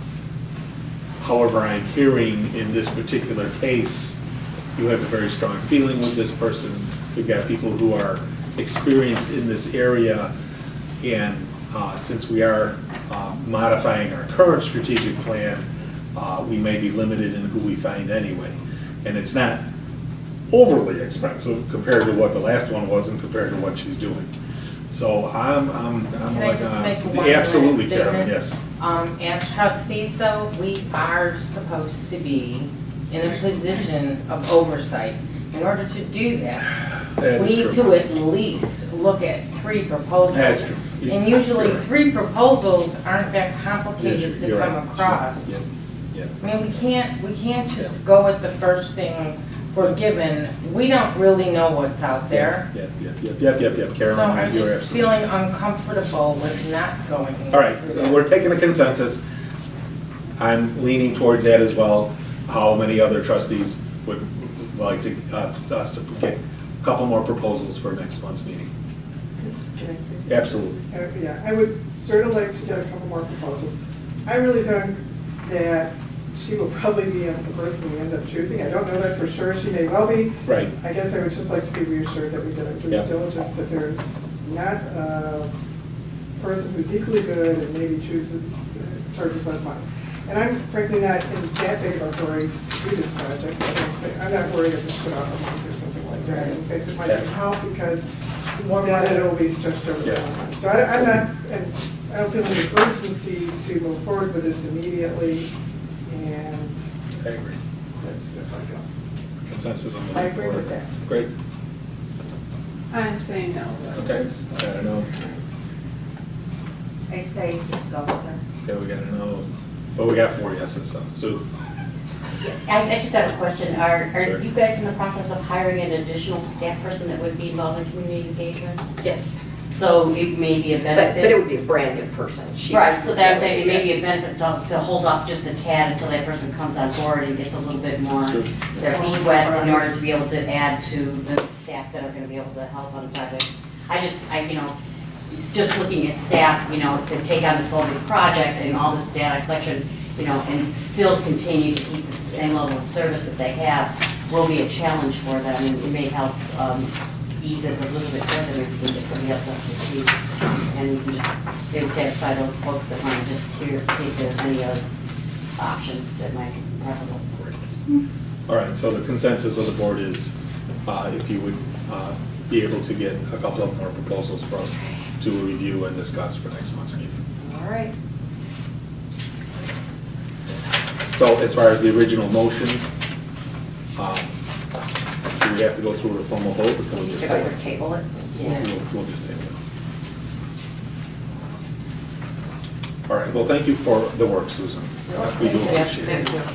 And additional work now that we have. Yes, thank you for the additional work. And thanks, Sarah, for coming and talking to us. Okay. All right, now, do I hear a motion to approve the elimination of overdue fines beginning April 1st, 2020, and permission to clear old fines and charges off of patron cards? Karen? Second. Second. Susan, would you like to review your implementation plan for us? And I will mention also that in the last couple of weeks, the Skokie Public Library has voted to go completely fine-free. They had just been fine-free for their children. And Lincolnwood has also voted to go fine-free. So it is very much the trend in libraries now. So what we're talking about doing is launching fine-free on April 1st. At that time, or even possibly before, Athena and her crew will be pulling reports on the people that currently have overdue fines on their cards and trying to give people a clean start. So that's part of the purpose of this, is to get people's library cards working again, and then to really publicize the fact that, say, you're talking to a parent, and parents have had a bad experience. Maybe they came to the library, they checked out 20 picture books, the picture books were late, they got charged a bunch of money in fines, and so now they're never going to take their kid back to the library again, because they're not going to let that happen again. We'll be able to start having good conversations about things like that. You can come, and, because, we've all been there. I'm smiling because the grandparents also. Yes. So it would be starting, like I said, April 1st, and we would be wiping their cards. We would be wiping some of the associated fees off of their cards. I considered trying to wipe all of the lost materials as well, and decided that was, I wasn't prepared to go that far yet. So at this point, I'm only recommending wiping fines. And then from that point on, we would be fine-free for all of the people that come to the library. I have talked with the libraries to whom, the way it works, it's kind of a funny system. If we have a patron, somebody lives in Niles, and they work in Evanston, and I think there actually is somebody that's been doing this. They live in Evanston, they make their pickup library Evanston, then we're shipping our books to Evanston, and then if they return their book late to Evanston, it's Evanston's fine, not our fine. So we had a bunch of fines like that. Same with Des Plaines, because we have so many people that actually live physically closer to Des Plaines. So I contacted those libraries, and they have agreed that we can wipe their fines too, so that we will have most of our residents, not the ones that still have lost or damaged things on their cards, but most of our residents will have a clean start. Is that Parkridge also? Do they still have fines? Parkridge still does have fines, and she was one of their 3 libraries that thought that their boards might not be willing to go for this. But she was, not sure. And obviously, they're at a certain point with all the libraries and CCS moving in this direction. Now you have the problem where somebody from another CCS library returns their book here. They have to pay us money because they're returning it to us, and we have fines. And so it will, as more and more of the libraries become fine-free, it will just become a much smoother process. So I don't know if there's any other information that you need about it, but How many outstanding fines do we have about now? Any idea? It was quite a bit, I thought I saw. it's a great deal of money, but it's going back, decades. So no, it's nothing that we're ever going to get. That's how I felt about the lost materials too. It's like a lot of them are really, really old. We're never going to see that stuff again. But yeah, we're not going to get it. yeah. So then we would do a big campaign to encourage people as sort of a spring cleaning campaign. Check your house, find everything you have, because we know there are people sitting out there that just are not bringing their things back because they don't want to deal with the fines. So get people to bring their stuff in after we have gone fine-free, get those all taken care of. So give it kind of a level playing field there. So if somebody brings back a lost book, what would mark lost? It'll be, they don't have a fine. Well, lost is different. Yeah, it would come back. That is how it would work. Yeah, if they brought back something that they've had for so long that we've declared it lost, then yeah, if they bring it back after we're fine-free, yeah, they would not have to pay a fine on it. And I think that we have to always go back to why are we here? We're here to serve the public. We're here to make a difference in people's lives and give them the information that they need. And we have a lot of people with really, really old fines on their cards. We have a great many, as you saw in the presentation last month, a great many expired cards with fines on them, where people clearly just they just said, oh, well, I'm not going to use the library anymore. And then the other part of the process is that the way you get the materials back is if somebody has kept something 2 weeks overdue, at the 2-week point, their card becomes blocked and they can't check anything else out. They won't be able to use databases, things like that. And they won't be able to go to any other library either. It will be blocked throughout. So that's how you get your materials back, and the libraries are reporting it. I think it's a very I think that a few fines. that's right. People are not going to be particularly happy about that till they get used to it. But on the other hand, with all this with the auto renewals, it's you have a lot of time. Yes, you do. Yeah. So the 2 exceptions that we want to make at this time are 2 very high demand items that are a little bit expensive. And those are the Rokus that people can check out and the hotspots. So those would continue to have their fines. How about those, What have Rokus? Hold on one second. How about the DVDs that are only supposed to be out for 7 days? Yes. Well, then anything that's got a really short time, it's 2 weeks after the 7 days. If you can't auto renew them, then, or you can't renew them at all, then yeah. Yes. Yes, they do. yes. And the same thing with context. That's what I was talking about. Yeah. Okay, so that's a streaming? Yeah, Roku allows you to get the internet streaming on your television. Okay. If you don't have a smart TV or another device. Hotspots enable you to connect to the internet. It gives you Wi-Fi basically at A home. little device. Yeah. Yeah, you probably weren't on the board yet when they brought that in and showed us. They brought it up. People get them to check out when they're going on vacation or something like that. Yeah, but very high demand, and we do want to get those back, promptly. We don't want somebody sitting on those figuring they don't get Put fines. those on hold? How do people? Yeah, they're holds on those. usually quite a few. All right, well, we can go around the table on this one. I can start. I dislike the idea that there are people out there who are afraid to come back to the library. Yeah, and I hadn't really thought that through. If you do have fines out there and you want to use it now, you're paying your real estate tax for use of the library, but you're afraid to ever come back to the library. That's if this is one way to get those people to use the facilities that they're entitled to use. And if these fines are uncollectible, you know, practically uncollectible, then it doesn't really matter if we get a lot of this stuff back anyway. All right, that's my thought on it. Karen? Yeah, when I first heard about this, I really was opposed to it. I thought we need fines to make sure people bring things back. But given how low the fines are, I don't think they're that much of a deterrent anyway. And I think a bigger deterrent is not letting people check out more items if they don't bring things back. Yeah, absolutely. And so the more I thought about it for various reasons, the more I think it is a good idea to go fine-free. I agree with that. Plus, you know, being at a couple different library activities outside of the library where different meetings where other libraries are expressing how they're dealing with fine freeze, it all sounds very positive. Yeah. I'm sorry, that triggered your question though. Back to me. Would we, if somebody is delinquent materials, would we keep them from signing up for a program? If their card is down? We would have to make all of our programs that you have to put your library card in to do it. And so that would be a question.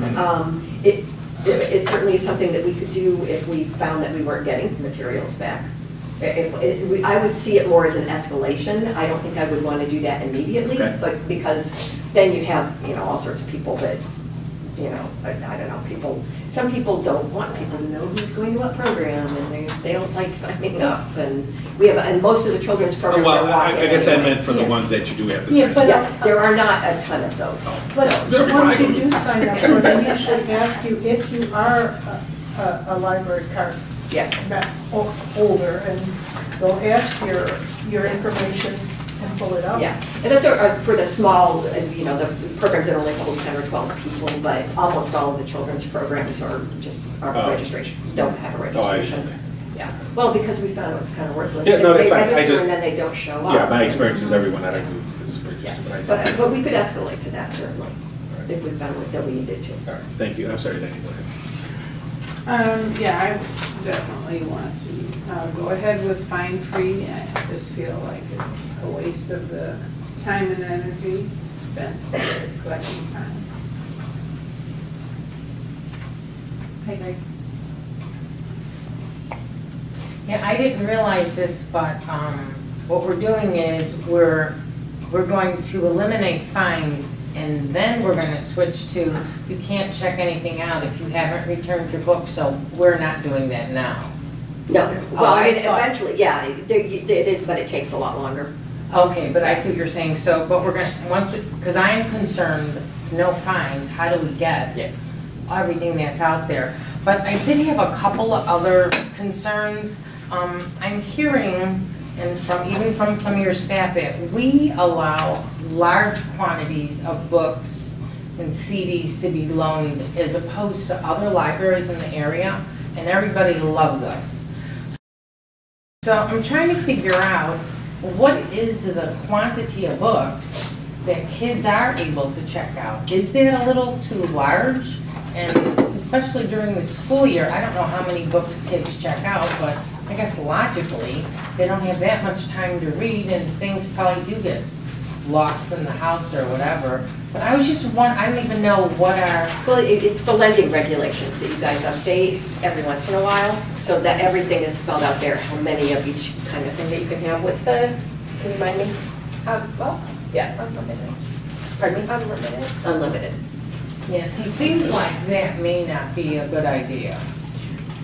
Well, I will have to be bringing the lending regulations back to you if you pass this, so you certainly could look at what the limits are. And I'm just, I guess what I'm getting at is, you know, kids are excited and they go home with the whole shopping cart full of books, but logically, you know, they're sitting in someone's house and we have all these patrons in the community who could take advantage of those books if we could get them back by not maybe letting them start out with such a large number.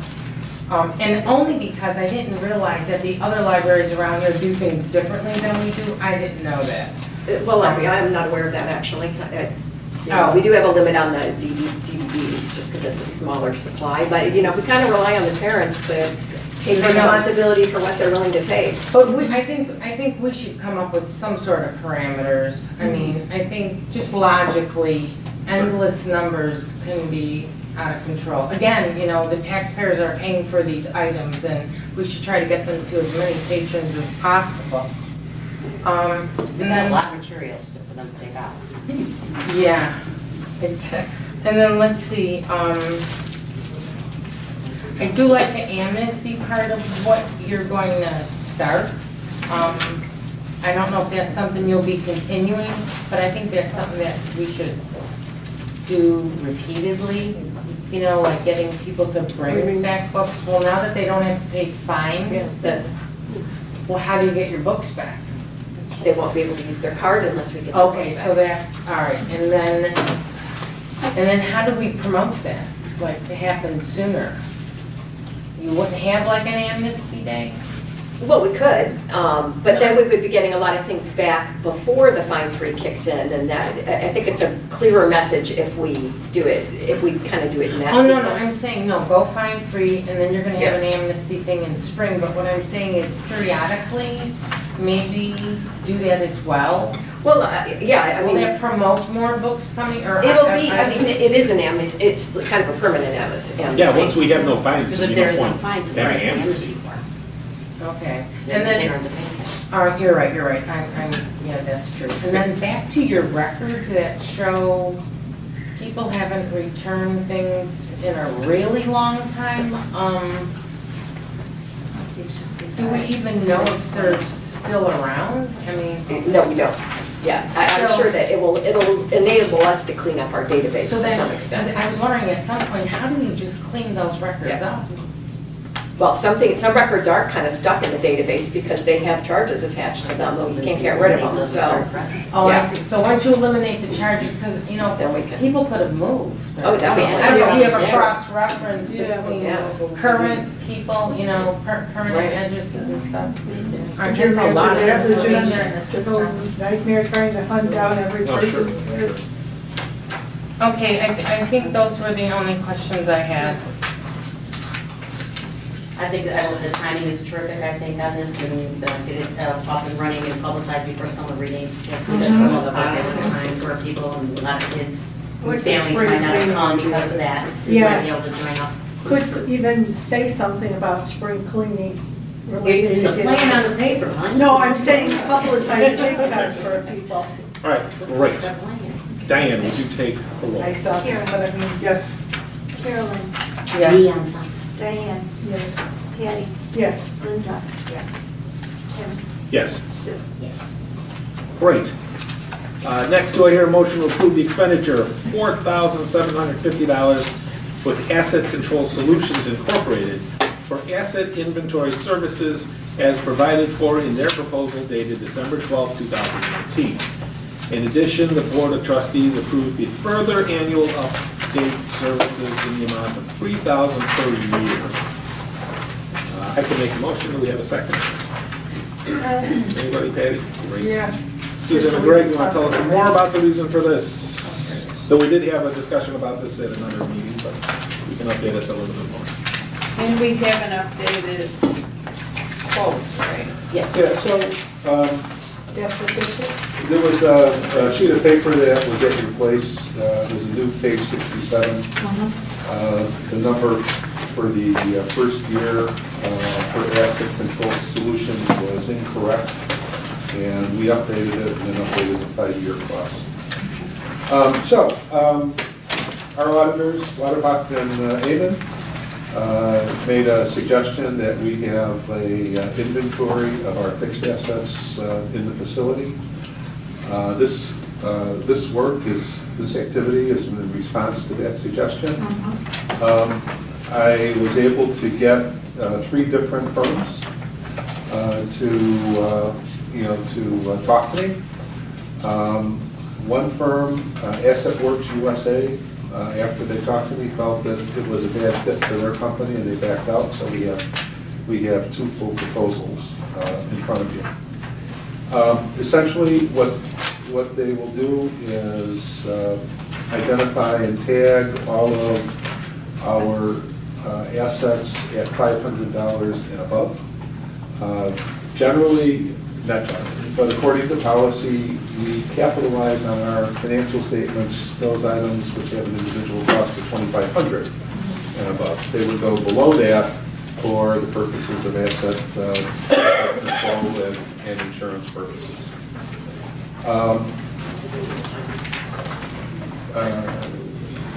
The difference in the bids is nominal as you look at it over 5 years until you consider the fact that CBIZ valuation would charge us $1,000, but we put all of the information onto a spreadsheet and send it to them, and then they put it onto their system.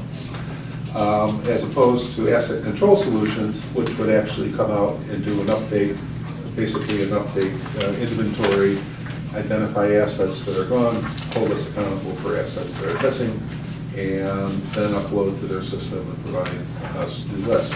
So that's why there's more. Yes. Because they're actually out here doing the labor. Yeah. They did do a lighter option at $650, which was analogous to the $1,000 option for CBIZ valuation. So, what have we been doing for the last 20 years? The assets that we have are readily identifiable. We have obviously the building, which isn't going to go anywhere. It's not going to disappear or be the van, yeah. If Dave opens the garage and the van is gone, or an employee is out driving the van and never comes back, we kind of know this. All of our shelving is pretty stable and in place. Can I ask you just a quick question? You said that they value items that are over $500 in value, is that right? So are they looking at like each table separately, or, I'm trying to figure out, obviously they're not valuing the books, if they're looking at each book. No, well, but we already, in terms of the books, we already have an extensive inventory system called the ILS, the Integrated Library System. So, if you say, where are these books? I know that you have one and she has one, and, Tim has a lot of them because he took advantage of the unlimited books part of the lending policy. And I knew we were going to get rid of fines. Yeah. So, I know what's on the shelf. I know what I sent to another library to be picked up by a patron. We know all of this information about all 300,000 books that we have. We already know that. I guess the question is, do we know the dollar value of that? And even if we don't know that, are they going to tell us that, or they're not valuing books anyway? They're not not going to. So they're not going to tell us that information. Yeah, they're just looking at larger things. Yeah. So, for example, if you look around this room, the chairs that are around the perimeter are not $500 chairs, so they don't fit. Each one of them? Individually, this chair right here. I believe they were 800. Each chair. I don't believe that. Oh, I was going to say a couple hundred. He said the perimeter. Oh, the props are. No, the perimeter. Oh, those, no, those are not. Yeah. These are. Those carts that you see all over the library full of books, they're not going to meet that threshold. As you push down, things are going to go, costs are going to skyrocket. All of our computers as I was going through some of the larger items, all of our computers are rich tracks by CPU. So, he knows where every laptop is, and he knows where every desktop is, he knows where every printer is, he knows where, every scan fax machine, that we just bought, whether it's for the patrons or it's for the staff, he knows where those items are.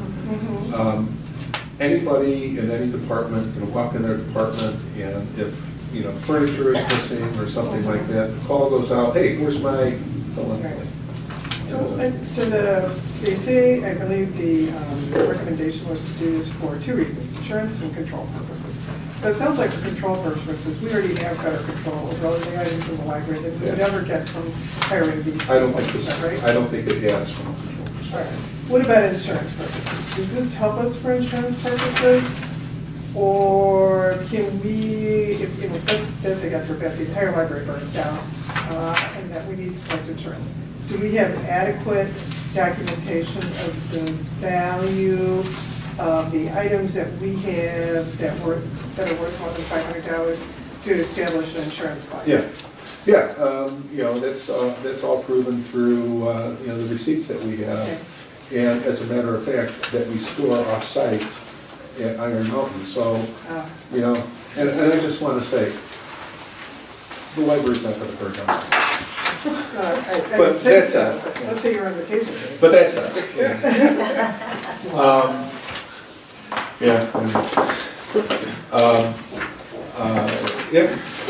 if we're hit, by a major catastrophe like that, we have the records in storage off-site that we can recall and we can reconstruct.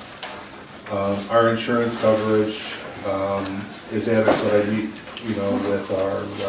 with our representative every year, right about budget time, and we go through all the different things and we look at the changes, and so forth. And I think we're adequately insured to adequate documentation cost that in order to collect insurance should we need to. Yeah.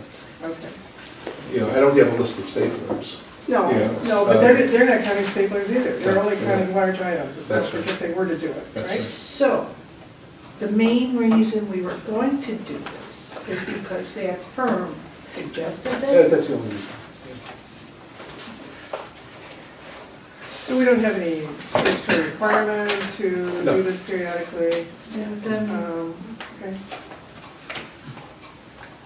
This was something to do for transparency, as far as keeping records of your assets.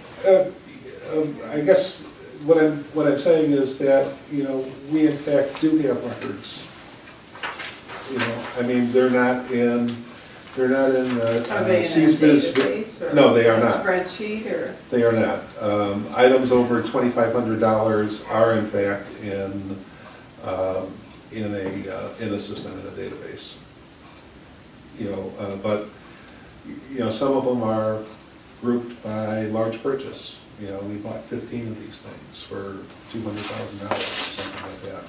And then, we would show those different things as a group, not individually identified or tagged. But we do have those records. And those databases, by the way, are maintained off-site. It's an external service. The stuff between 2,500 and 500, all of these chairs on the perimeter, that flip chart, you're not going to find it. But, No. But we have, things like Well, photographs. these chairs, would you have the? because these are 800, she said. Yeah, would you have that on the? in all likelihood, when these were purchased, for the renovation, we made an addition of this furniture purchase. So do you tag anything or? No. No, but this company would, Yeah. and that's how they would come back and scan the tags. Okay. I have a couple of questions.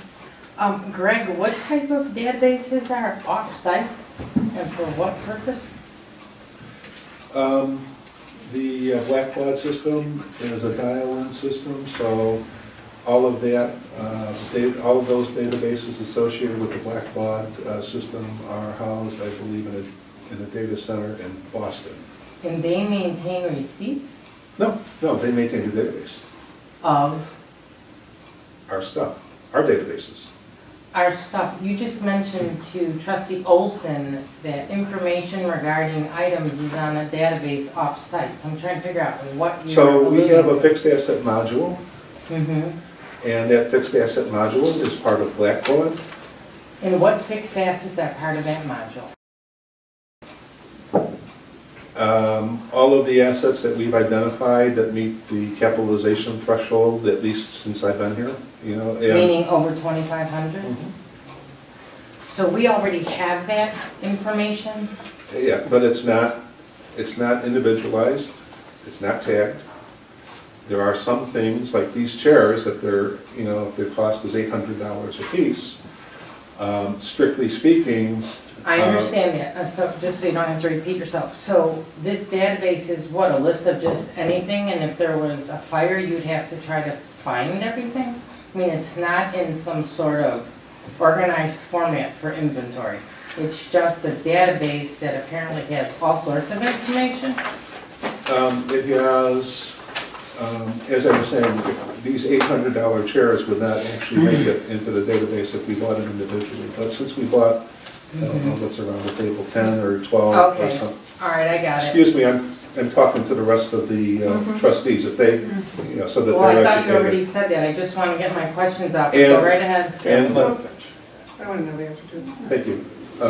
So if we bought all of these chairs and we paid, you know, $20,000 in the aggregate for it, that $20,000 is on that database with a date, a vendor, an in-service date, you know, straight line depreciation from the date of in-service and so forth. So it gives us a pretty good roadmap in terms of, okay, so what was in this room? Well, we know what was in this room was, you know, from this purchase made at this time during the renovation. And then we can backtrack that to receipts that we can, you know, prove our purchase to our insurance carrier. So is the recommendation from the auditors that we take this on this process because the current system that we're using, although it's, you know, it's helpful, it's not as robust as something that would be done professionally like this in the case of a catastrophe or other reasons why we need to know what the assets are? You know, this is an easy find for an auditing firm. And if we had, for example, multiple locations, and we had a fleet of 100 vehicles, and in those multiple locations that, you know, you had people that were buying equipment but not putting it on the books, and, you know, and your equipment costs were going up and so forth, you know, it could be problematic. And a system like this would be very valuable to, you know, make sure you say, you know, Warrenville office has 25 computers, but there's only 5 people that work there. You know, so, you know, you can start to track and diagnose problems and find solutions and so forth. You know, we're very small by comparison. You know, if there's a department, like Sasha's department, if they walk in and anything is different, they know. Yeah. So, you know, you'll get an email that says, you know, bring back my cart. You know, I mean, I can't tell you. Somebody broke in and stole here. Yeah, you can imagine how many bring back my cart emails that I have. No. You know, but it's common, you know, because people walk in and they do a visual check, and you know they know what belongs in their department. It's the sense I just want to finish up. The sense I'm getting is that you're not necessarily indicating to us that this is vital for us to get this accomplished. Yeah, I think that's true. Okay. Okay, so if I could please finish. I believe the auditors wrote in their management letter that we do not have a documented inventory process, and we needed to create that along with tagging our capital assets. That was their terminology. But what I want to bring out is, according to these two companies, they are definitely selectively choosing items that they plan to inventory, which isn't going to give us a complete inventory of the library's assets. Now, I don't agree with the fact that a department head could walk in their department and notice if someone takes a desk or a chair. I think all the items in the library should be inventoried, maybe by department, since you find their cost to be so minimal or under 500 that you shouldn't inventory them. But when there's a fire, or if you need to prove what you own, you should already have a documented inventory process. And like I said, it's not that complicated where someone in a department could identify what they have. They could come up with their own tagging system, but every item in the library should be inventoried. And yes, there should be depreciation for the larger cost items and so forth and so on, how that's done. But I don't think we should be picking and choosing what we choose to inventory. Inventory is a necessary process. And it sounds like the two companies we've picked are going to pick and choose. But the fact of the matter is what we already have is not a documented process like the auditors expected us to have. And they also expect us to tag our items. And Rich may know about where his computers are or how many he has, but they should all be inventoried and tagged. And that information should be in a database that's readily available here. Well, that's just my comments on inventory. Yes, go ahead. Carolyn, because I'm not sure I understand what you're saying. Are you saying you think there should be an inventory, but that the proposals here aren't adequate? Is that what I'm hearing you saying? It sounds like these proposals are picking and choosing, and this library is still going to be filled with items we're not inventorying. So, okay, so I thought that's what you said. Oh, You don't okay. really like these Yeah. proposals in any event, is that? Well, at least that's how I'm reading them, Okay. unless I'm Okay. wrong. No, Okay. that You're sounds absolutely right, yeah. All right. All right. But I did have Yeah. one question. Did I misread? I thought one of these companies said that they were going to take our inventory spreadsheet. Yeah, right. Both of them would do that. So it's not created, so that's the one where you're saying isn't created. You would have to create that for. No, we have a fixed asset module through Blackboard. And they would take that as a starting point and, and build it from there. There is an old database in Access from several years ago, which I think is very stale at this point. And they would look at that as well, but I don't think that would yield very much help to them. So they're not something you would, I mean, if they're that old, do you even know if all those items are still here? Well, some of the things are like, $98 for a, 1200 baud modem. I doubt that that's still floating around. Yeah, those might not be useful there, okay. So, Does Blackbaud identify location of an asset? oh, we can. Can the dollar amount be modified if you Certainly. wanted to do any $200 level or whatever level you wanted? Well, it'll take whatever you put into it. Got it. So if you want to start at, Sure. plus, over, greater than zero, Sure. you can do that. Sure. So it almost seems to me like we could use that module. Well, we can. The challenge is finding the time to do it. Absolutely. We had a full-time person that did Sure. this 20 years ago. Sure. Was it 20 years ago? Yeah. Okay. Well, myself, So what was I'm the leaning. last, did you add to this module? Yeah, It- every year. Okay. I look at all of our, asset purchases and I identify the ones that are over the threshold. Okay. And, and then I, go ahead and enter them into the. I mean, you could, kind of back to Carolyn's, I'm sorry, back to Carolyn's kind of point, you could ask each department manager to spend a month looking at their assets, gathering them all, putting them in a spreadsheet, and assigning somebody a year-long task to put them in Blackbaud if Or we you have to wanted. have some kind of threshold. Sure, well, yeah, make a threshold, You're right. gonna have to state first. No, I absolutely not. Is Blackbaud the way to go though? I don't know, I'm just saying, since we're already paying for Yeah, that, it's what we it do. seems like we could probably Okay. use that. You know, a lot of the Just systems- throwing that Yeah, out. why invent the wheel? A lot of the Reinvent it. systems that, you know, these companies use are proprietary, Oh. but you can buy something off of off the shelf. Well, I'm leaning against it, but, you know, Against what?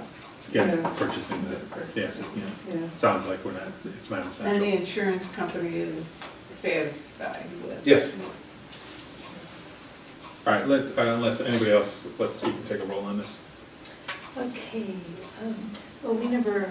What do we have wrong? Never had a We motion. did, didn't we? Oh, yeah, you did. I said, yes, I did. I What was said, the can I have a motion? motion? Motion. Do I hear a motion to approve expenditure $47.50 Okay. for the Well, I asset? didn't write control? anything down, so Well, I guess I didn't. I don't know what to Only talk I about went that, to but- get water. I think Oh, you- actually, I made the motion and I Yeah. think I seconded Patty it. seconded it. Okay, so it's 10, sorry. It's all right. Okay, not to vote. It's a vote. Karen, No. Carolyn, No. Diane, No. Patty, No. Linda, no. Tim, No. no. Great. All right, I need a motion to approve the proposed salary increase of 3.3% for raises awarded during the 2021 fiscal year. Do I hear a motion on this? Just to discuss it, so No, approve the proposed salary approve to increase. discuss, and then we No, discuss not it. approve to discuss. Approve to propose. So Okay. approve the proposed salary increase. Okay. After we motion and second, then we can discuss. Okay, thank you. You're welcome. I approve. Second. You second. Or You made- you're you making made the the motion. Motion, whatever. Right, somebody seconded, please. Second. Aaron, Linda seconded it. All right, Susan and Greg, can you tell us how you arrived at this particular figure? Thank you. So I'll just quickly cover it and Greg may jump in. Every year Greg finds out what the CPI is going to be, so the cost of living increase, and for this year it is going to be, or for next year, it's going to be 2.3%. So if you recall, what we've been doing with raises for the past 2 years, I think it is that staff gets a baseline raise of whatever that cost of living increase is. So the baseline for this year would be 2.3%, and then the last couple of years, you have given me an additional 1% to allocate for merit increases, so that, you know, some people might get an additional 2.2, and some people might get, 1.2. So, but the total amount of the salary line increase would be 3.3. And we are bringing it to you at this time because we like to have this in place as we're building the budget. Because this is, you know, salaries are a big part of the budget. Did I miss anything? So, why, I'm a little confused on this. Why wouldn't this have been increased when we passed our last budget? It was. Well, I mean, It's for last the year up- it was. it's for This the is upcoming for the budget. next budget year. It's for 2021. It's not immediate, no. This will be beginning of It's for July. the 2020, 2021 fiscal year. That's what the motion is. And I know That I'm would be being dense on beginning this. July Would- 1, yes. Wouldn't we want to approve the budget first and then approve the Well- salary increases? But this is a component of It's a the big budget. component of the budget, so Yeah, this is probably one of the biggest. I understand, but why wouldn't this be part of our overall budget discussion? entirely up to you. It's just how we did it last year. Is that and how we did it last It year? is how we And did it isn't last year, this yeah. coming up like next month? It that is we coming have up this within a couple of anyway? months, 2 months. Yeah.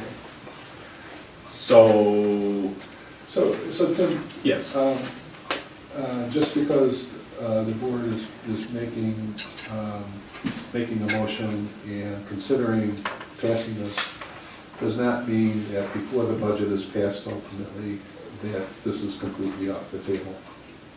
So what I want to do is use this to generate numbers for the budget relative to salaries. If at some point, you know, April meeting, which I think is the April 15th meeting, if I'm not mistaken, what'll happen is you'll take a look at it, and either you'll say, we need to do something about the salary line, or we don't. okay, Okay, and then as a board, you can negotiate that. okay. At the end of the day, whatever the board decides, at whatever point in time before the before the budget and appropriation levy is submitted and passed and sent to the county, the board can make whatever changes it deems necessary.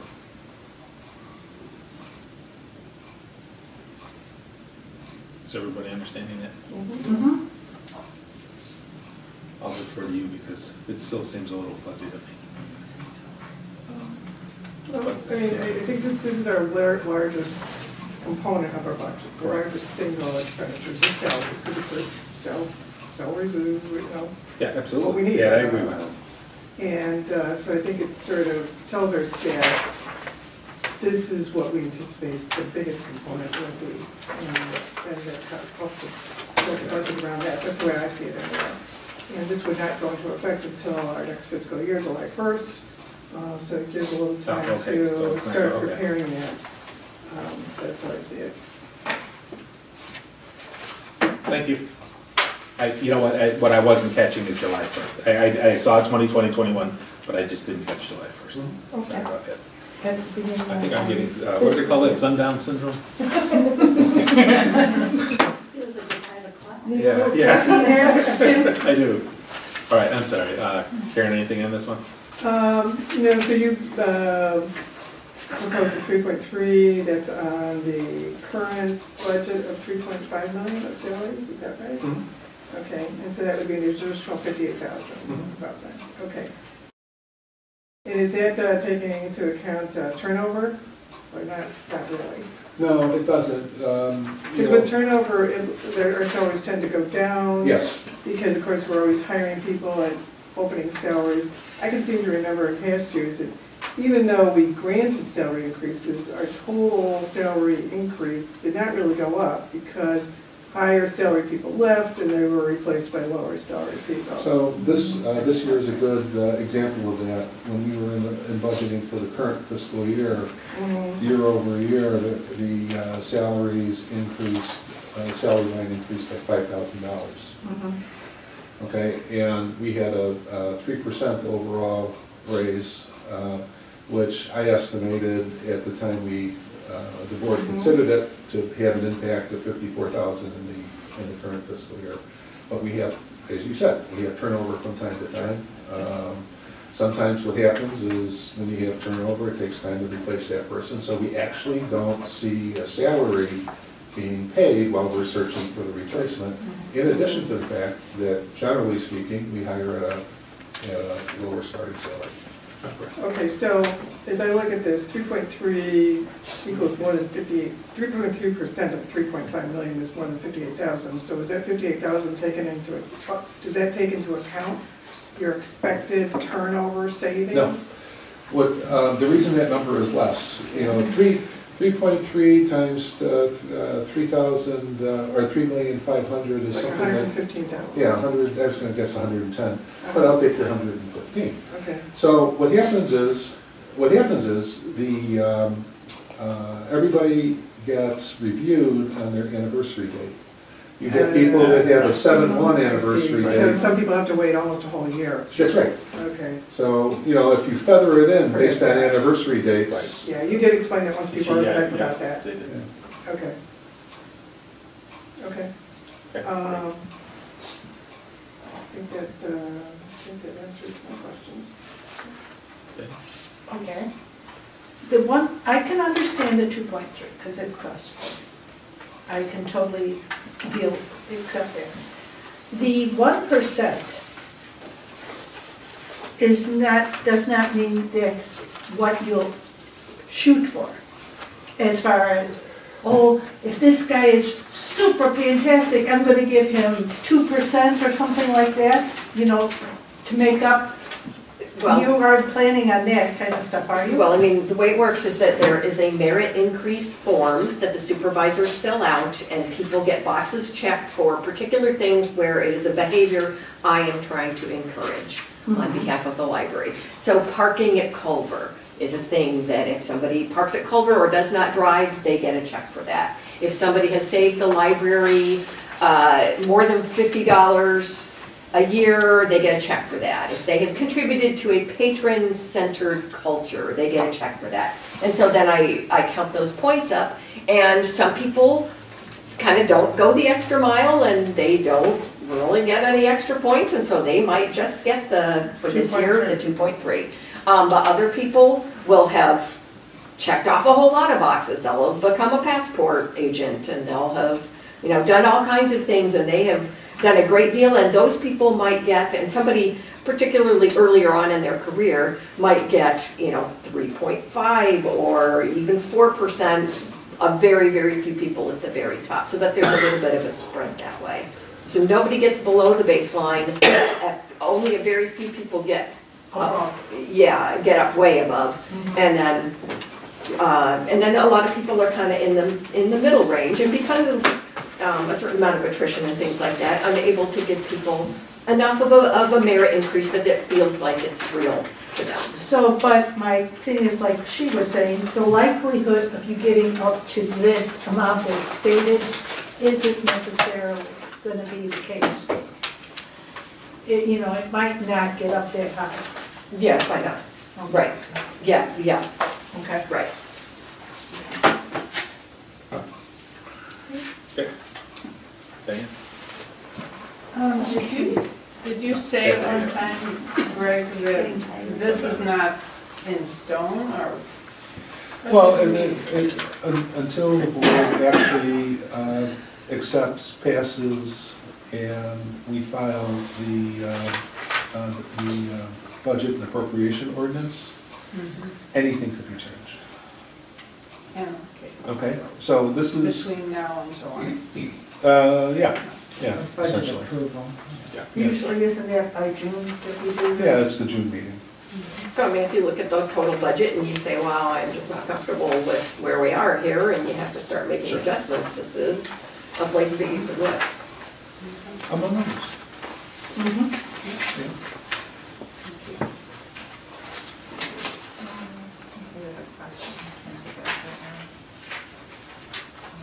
Can you come back to me? I have a question, I don't remember. Sure.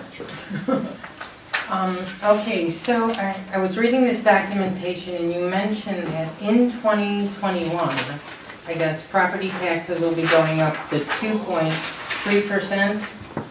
And in consideration of our raises, we're talking a total of 3.3, which is the 2.3 plus the 1%. I have to say that I think between the raises and the increase in real estate taxes, that's a bit of a hit for the residents, because seriously, a lot of them are governmental employees, and they don't automatically just get a cost of living raise. It's much less.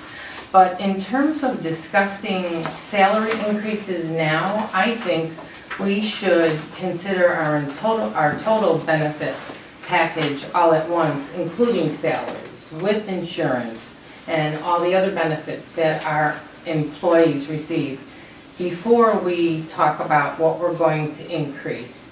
Because I think when it comes to employees, total compensation is a bigger number. And in order to adequately give raises, you need to know what you're spending with IMRF or what your insurance costs are going to be. And I'd rather see us look at all of the compensation at once and then decide what we want to do with the raises. Okay, thank you, Sharon. Sue? I'm just not familiar with this process of approving that prior to taking a look at the entire budget. And I understand putting the budget together, but couldn't you just plug that number in, and then once we get a look at the whole budget, then we can determine what's the advantage right now if we approve it, if we can actually later on say we've changed our mind. I mean, I'm not sure why this is an approval process at this point. That's a question out to you, Rick. Oh, I'm sorry. Well, I mean, nobody is. I mean, I'm just curious as to why you decided to do it this way, because I haven't seen it done this way before. So what we try to do at this meeting in particular over the last several years is put this in front of the board to let them, to let all of you know what the current thinking is, and let you react to it. And you say, yeah, go ahead, we'll, plug 3.3% into the calculation and derive a number. And if at some point later the board says, no, I think 1.3 is better, or 2.3 is better, or nothing is the way we should go, then those, make sure that those variables get plugged in accordingly, and we'll have a new number. I think it's, in a sense, it's taking the temperature of the board to see kind of where you are with this. Yeah, it's largely a socialization process. But it's, it's useful to us. It's, we kind of get a better sense of where we are. Well, I think it probably also helps you, because if you think we're going to approve this, then you can start figuring out for all the employees who gets what too. And so that, I imagine, takes a little bit of time. Well, it's kind of more on a rolling basis. Yeah, but you have some right after. Yeah, right, absolutely. You're going to, yep. You have to make a decision on that. Yeah. All righty, I think we can. Well, yes, that is another reason. Yes, It's because the board did used to approve the budget later. You don't have to approve it until like August, and that is when it used to be. Yes. You guys just like to approve it earlier, before the budget year begins. I've always thought it makes sense to approve it before you start. Yes. Before you enter the year, Right. and I know that Yeah. by statute, we could do it later on. Never made But I sense the just other way. never But I really like liked that Right. notion. I think the village approves it Approving it in after. August too, and it's kind Yeah, of, sure. All right, I think we can take a vote on this unless anybody else has Yeah, anything. really to quick say. question. So with the 1% over, so just so I'm clear, so based on the checkpoints that are on that sheet, they could, someone could get a 0.5%, somebody else can get a 0.1, and it's all very calculated, and There's some so art it kind to of it. a little bit more objective than subjective. It's trying That to way be, that. yeah. I mean, there's still a little bit of finessing Of into course, it, but right, yeah, right. it's trying I to mean, be a little. They're trying to be a little more, Yeah. where, so that Right. there isn't, I don't know what's the right word. Favoritism. Right, exactly, yeah. Yes. Well, and it's But giving I mean- people, I mean, to me, it's like, I'm getting great They're things out people, of right, this. Yeah, it's people, so I mean, it's, people, so. It is giving them, concrete ways to improve. Right, and what it they're gives, doing. I think, your leaders a way to recognize, by giving that list. Okay. Okay, and because my question was, is it better to do it that way than doing a flat? But I do like it better that way. Because then it does show points and growth and persistent and okay, got it. Recognition, shows recognition. Yes, too. got it. okay. And I know where you come from with the flat. Okay. All right, let's just take a look. Okay, Karen? Yes. Carolyn? I'm going to abstain. Diane? Yes. Patty? Yeah. Linda? Yes. Tim? Yes. Sue? Yes. Great. So I think this next one is just approval of the physical schedule, right? Because you just approved, okay. And also the thing we're having to factor in is the increase in the minimum wage. Okay. All right, do I hear a motion to approve the proposed changes to the salary schedule?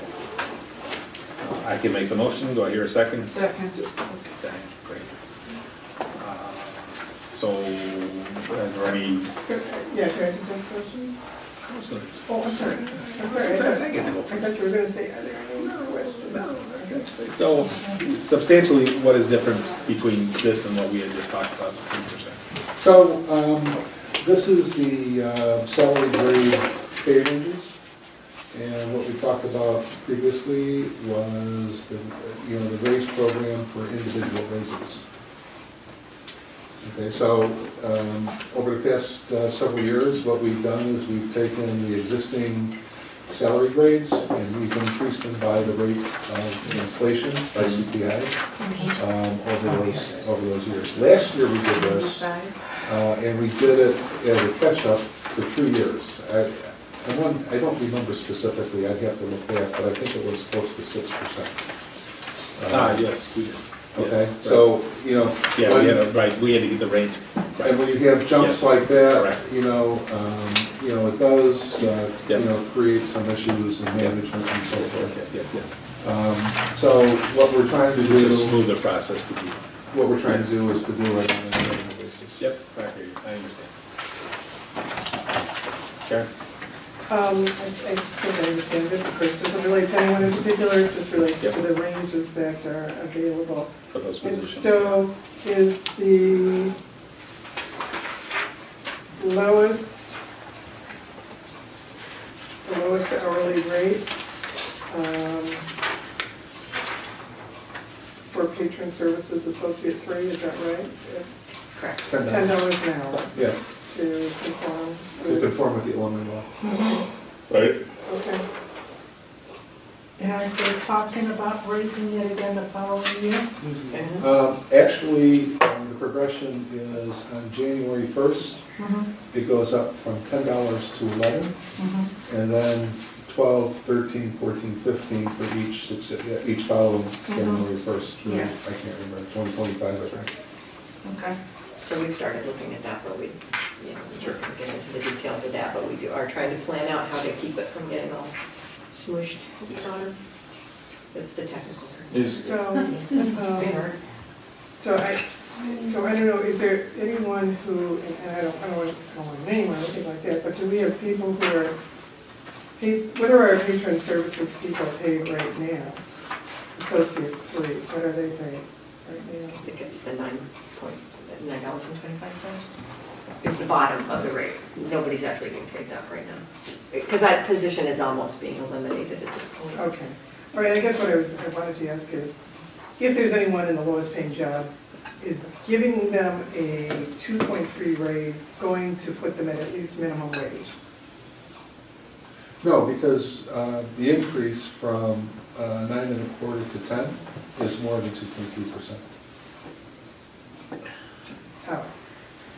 So if we're paying them $9.25 and we raise them 2.3 or 3.3%, we're raising them a quarter. Yeah, it's not. Or something like that, as opposed to 75 cents where you see the jump from the previous low to the new low. So some people are going to have to get more than a 2.3% increase to make them By state law. minimum wage. So have you figured that into your salary projections, or are there so few people in those spots that it will make It'll make a difference in a couple years down the road. We've had to push up all of the other levels to stop it from being compressed at the bottom. But for this year, it's not going to make a difference. There are only 2 people in the associate 3 level. Everybody else is a 2 or higher. Okay. That's what I was going to say. I did. Is this, what you're proposing, or what we just approved, will cover this? Or there'll be enough to cover that? That's fine, because there's only 2 people, you said? That's fine. Thank you. No question. Carol? Yeah, I have a general question. The higher the number, the higher the grade, the lower the salary? Yeah, it's just the way it was set up many years ago. I know, because I'm getting confused. So the higher the grade, those are the lower people. So the smaller the number, okay, got it.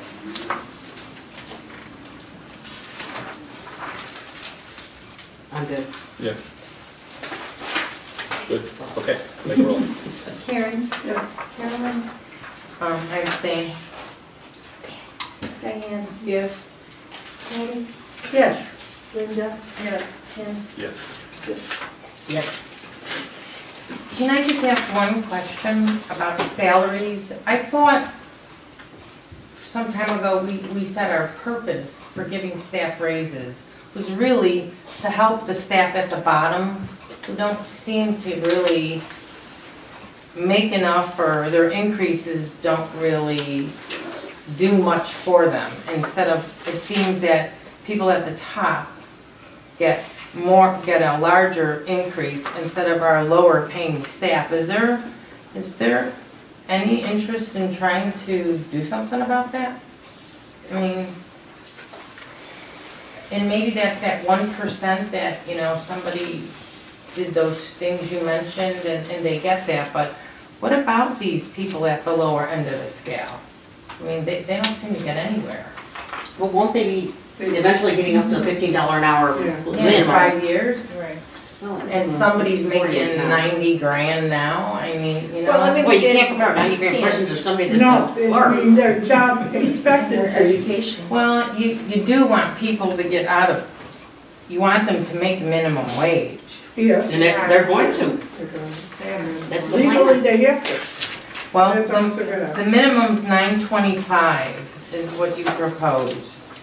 No, What's- we're that's gonna proposing $10. And that's Oh, the that's bottom right, of I'm the looking at range. the wrong scale. That's You're what, right. if we were hiring somebody brand new, that's what they would come in at, but we're not actually hiring anybody in that category anymore. We started hiring at Associate 2, and then we added the level of Associate 1 So, to. is that number, I'm sorry, 5.5, 5.5? There's not gonna be a 3, no? Eventually there will be. And I think as the years go by, that'll naturally push up the salaries of Correct. the Associate 2 and Associate 1 also. Yeah. Just because minimum wage is gonna go Yeah. past their current salaries, but also because it tends to push everything back. All right. Yeah, but Otherwise, you have compression Yeah. of salaries. all right, but the 5.5 was trying to get some of the people up into a little bit of a higher pay range, and because they, you know, in recognition of the hard work that they've done. And then we did that also with the assistant supervisor. But yeah, I mean, I totally take your point. I mean, a 3% increase on Greg's salary is a whole heck of a lot more money than a 3%. It's a real lot of money. It's like, come on. Than for a shop. It's He's like, no, just like that, you know. All right, let's, Sorry about that, Jerry.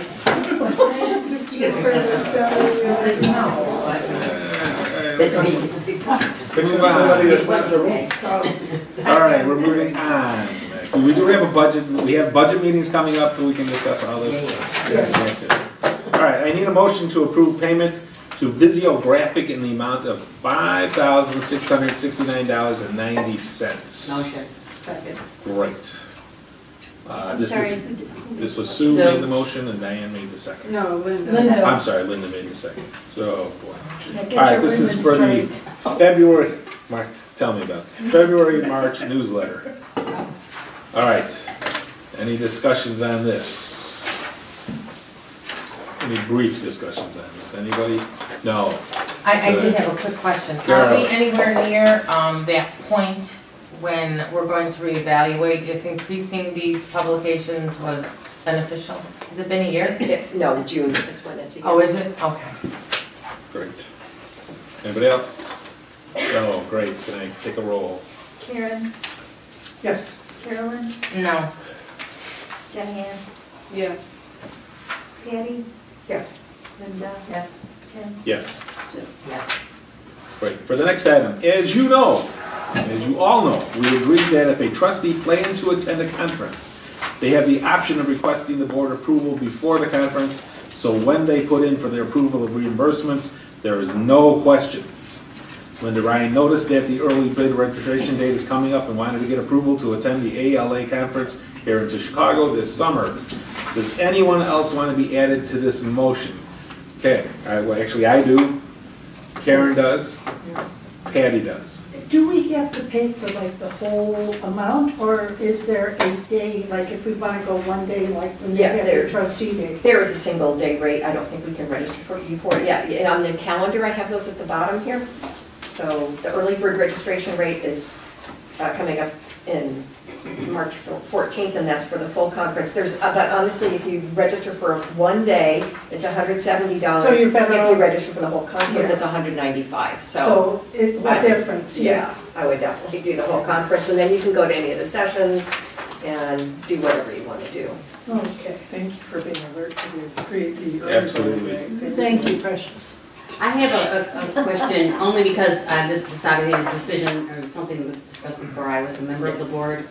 If you make a budget and you have a budget allocation for trustees to attend conferences, why would it need to be approved? I can answer this. Sure, let's hear it. Because there was an Illinois statute that expenditures, trustee expenditures, have to be approved by the board. But if the budget is approved, That's just approving the budget. But the actual expenditure has to be approved, so that if you spent money for something that the board had to consider, and then came to the board and say, I want to be reimbursed for this, and the board said, I'm sorry, yes, we're not gonna, then you'd be out the money because we haven't approved it. so you did approve it in the budget. We I just approved don't- budget amount, not expenditures. But similarly, just because something is budgeted for, Correct. doesn't necessarily mean we are in fact going to Yes. spend the money. I mean, for instance, we just approved a payment to Visicraft. We did budgeted for that, but every time we make an actual payment, we approve it. So Yes. I think it's sort of similar to that. It is, it's exactly that. So, to Got it. not get this problem, we want to pre-approve any trustee expenditures so that we're all clear. But I believe that, just to be clear, the wording in the policy is that they may request pre-approval. They don't have to. Yes, They don't can't have just to. go and put in their So request. We don't have picture one, but you get pre-approval. What are we approving right now? We are approving the expenditure for the ALA conference. For her registration. For registration. It's a registration fee. Right. It's Well, local no, I and- would assume it would include if there were any additional expenses, parking or tolls or anything like that. It says attend, right, we're gonna have a motion. So my question though is, so far it's for Linda and Patty and Karen and me. Anyone else wanna go to ALA? I have a question. When's the deadline? March, April, what did you say? What's the early bird is March 14th. March 14th. 14th, Hi, Dave. which is before our next meeting, so that's why we're doing this now. All right, no, I don't know. Okay, we can get, whatever. Yeah, It's because just it's like a to get in there $45 pre-approved. Sure, no, I difference. agree. Sure, so. I'm sorry, I'll be on a cruise. I'll be in. A cruise. Okay. Enjoy yourself. Okay, so, USS coronavirus? moving along. Moving along. You go to Blue Island? So the it is now, do I hear a motion to approve the attendance of, hello everyone. Do it. Do I hear a motion to approve the attendance of Linda Ryan, Tim Spadoni, Karen Diamond, and Patty Rosansky at the American Library Association Conference in Chicago in June 2020? Somebody make the motion. So moved. Karen? Second. Second, great. Diane, please take the roll. Karen, Yes. Carolyn, Yes. Diane, Yes. Patty, Yes. Linda, Yes. Tim, Yes. yes. Wow, wonderful. Okay, I will now entertain a motion to adjourn the meeting.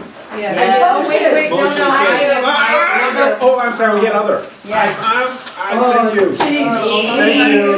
You're very welcome. Thank you. I forgot about other. Do we have any other trustees? I know, this was a very long-winded meeting. All right. Yes, it Carolyn's was. got another. What do you got, Carolyn? Okay, I was on the website, it says Board of Trustees, and it says, to leave a voice message for the board, call 847-663-6650. I would like to request we eliminate that, because each trustee has their own phone number, and if We a do? person, yeah, it's right there, it's on your business card too. Because what's happening is somebody leaves a message here and then somebody else. No, it's forwarded automatically to your accounts. No, I called and it's not automatically forwarded. It says leave a message. But the message is automatically forwarded. Forwarded to your email account. To your- That's what you do. Okay. But how is it forwarded? Because it, Oh, is that, because I got an email that said something about a voice Outside message, and I thought it was phone. spam, and I. No, Oh, yeah, no, that was a real but voice anyway, message. I had I'm no not idea. I got sure several of my. about See, I'm not sure about needing a general number, because below it says, board members, Tim Spadoni, president. And it has your website, and your phone number is 847-663-6651. But why would anybody want to call each and every one of you if they could just call one number to call all of you? If they 'Cause want I don't to know say that something to all of you? See, I don't know that they want to call all of us, so you're saying that somebody number, so what I'm saying is asking is, you're saying that number is something that goes to all the board members, not just Yeah. one person? Yeah. I mean, it goes to a box and the For the box then board. Okay, I disperses got to it. you. Okay, Yeah. I'm sorry, I didn't think it was that funny, but I guess Greg's not involved. But anyway, I just wanted to understand this. Then I have a couple other questions. Quiet, let her That's finish. every day. I had requested the address and company name for Tony Whittington at our last board meeting. And there seemed to be some chaos with providing that information to me. And I'm trying to understand when I'm in a meeting and I ask for something and I'm told I'm going to receive it, why would there be difficulty in me obtaining it when I send a reminder email? And I want to thank you, Trustee Spadoni, for jumping in and saying, well, Carolyn did request this, send her that invoice. So I'm trying to figure out what's going on here. I asked you, I mean, I sent it to Tim. No, So but you that- refused to do it, to give me the information. I'm You trying to figure out why. Wait, hold on. Refresh my memory. I sent that information to you, Tim, so that you could remind the entire board that it would not be appropriate for an individual board member to contact that person.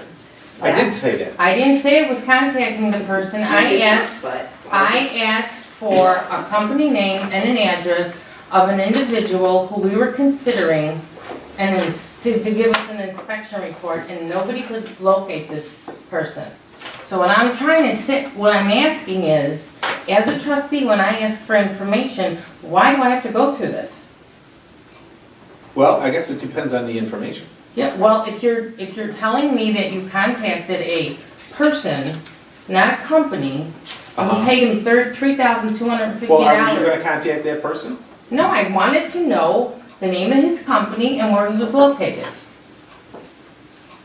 Because Tony signed his inspection report as Tony Whittington. No letterhead, nothing.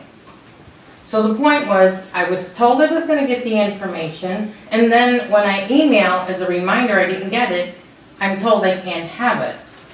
And then my second... No, I did not say you couldn't have it. I said I was going to forward it Yes. to Mr. Spadoni, who I could had forgotten about have a conversation with you about how I- you were going to use the it. information. Blame me, Carolyn. Go ahead. Okay, and then the second one Well, was let's about... finish on that. So, that was my fault for not passing it along to you. Oh, no, that's fine. I just wondered why it got It's caught not up in the funny, first Carolyn. That's place. terrible. Well, you did I pass need it to be a along. better president. Oh, please, okay. So now my other question was this purchase for copiers.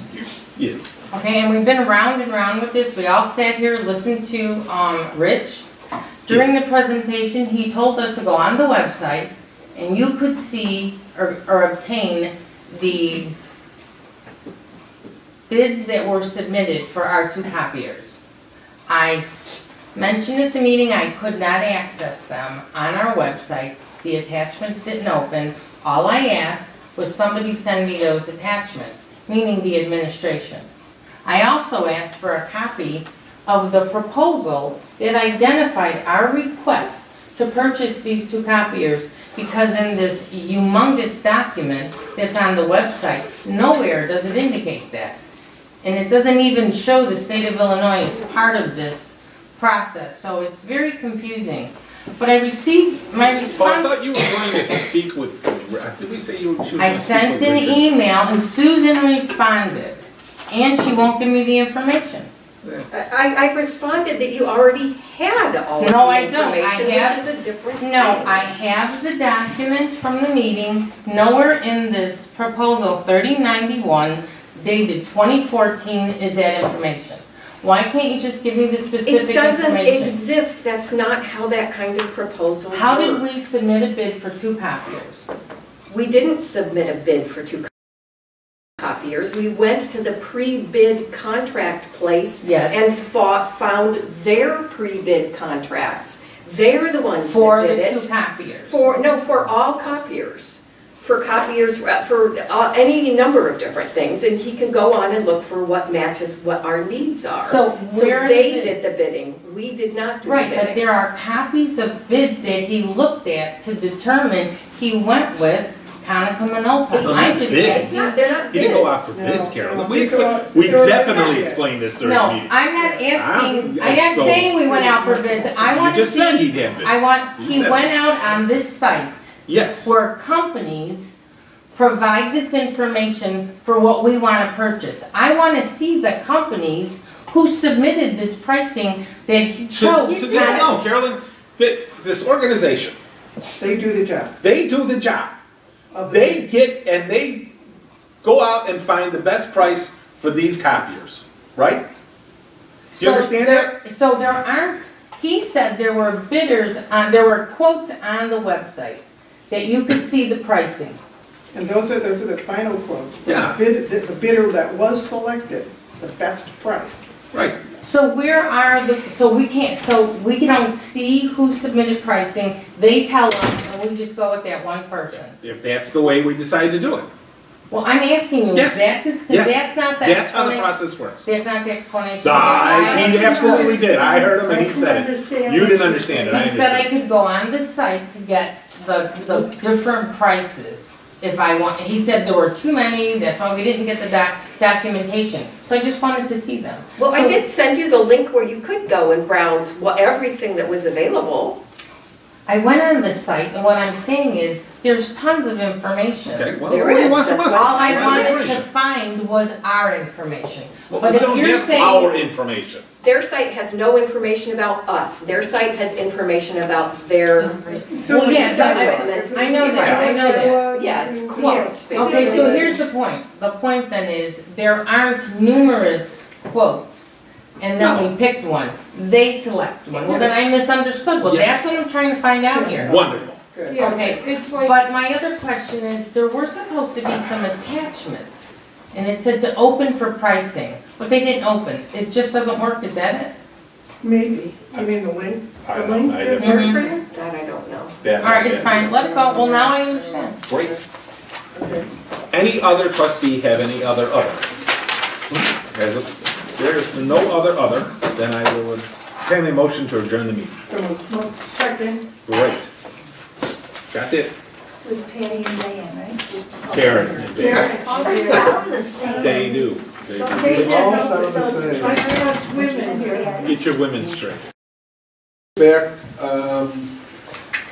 we went to alternate insurance companies other than Blue Cross Blue Shield. Yeah. And what we got was some pretty fantastic pricing. And at the bottom of each bid sheet, it said, subject to underwriting. Right.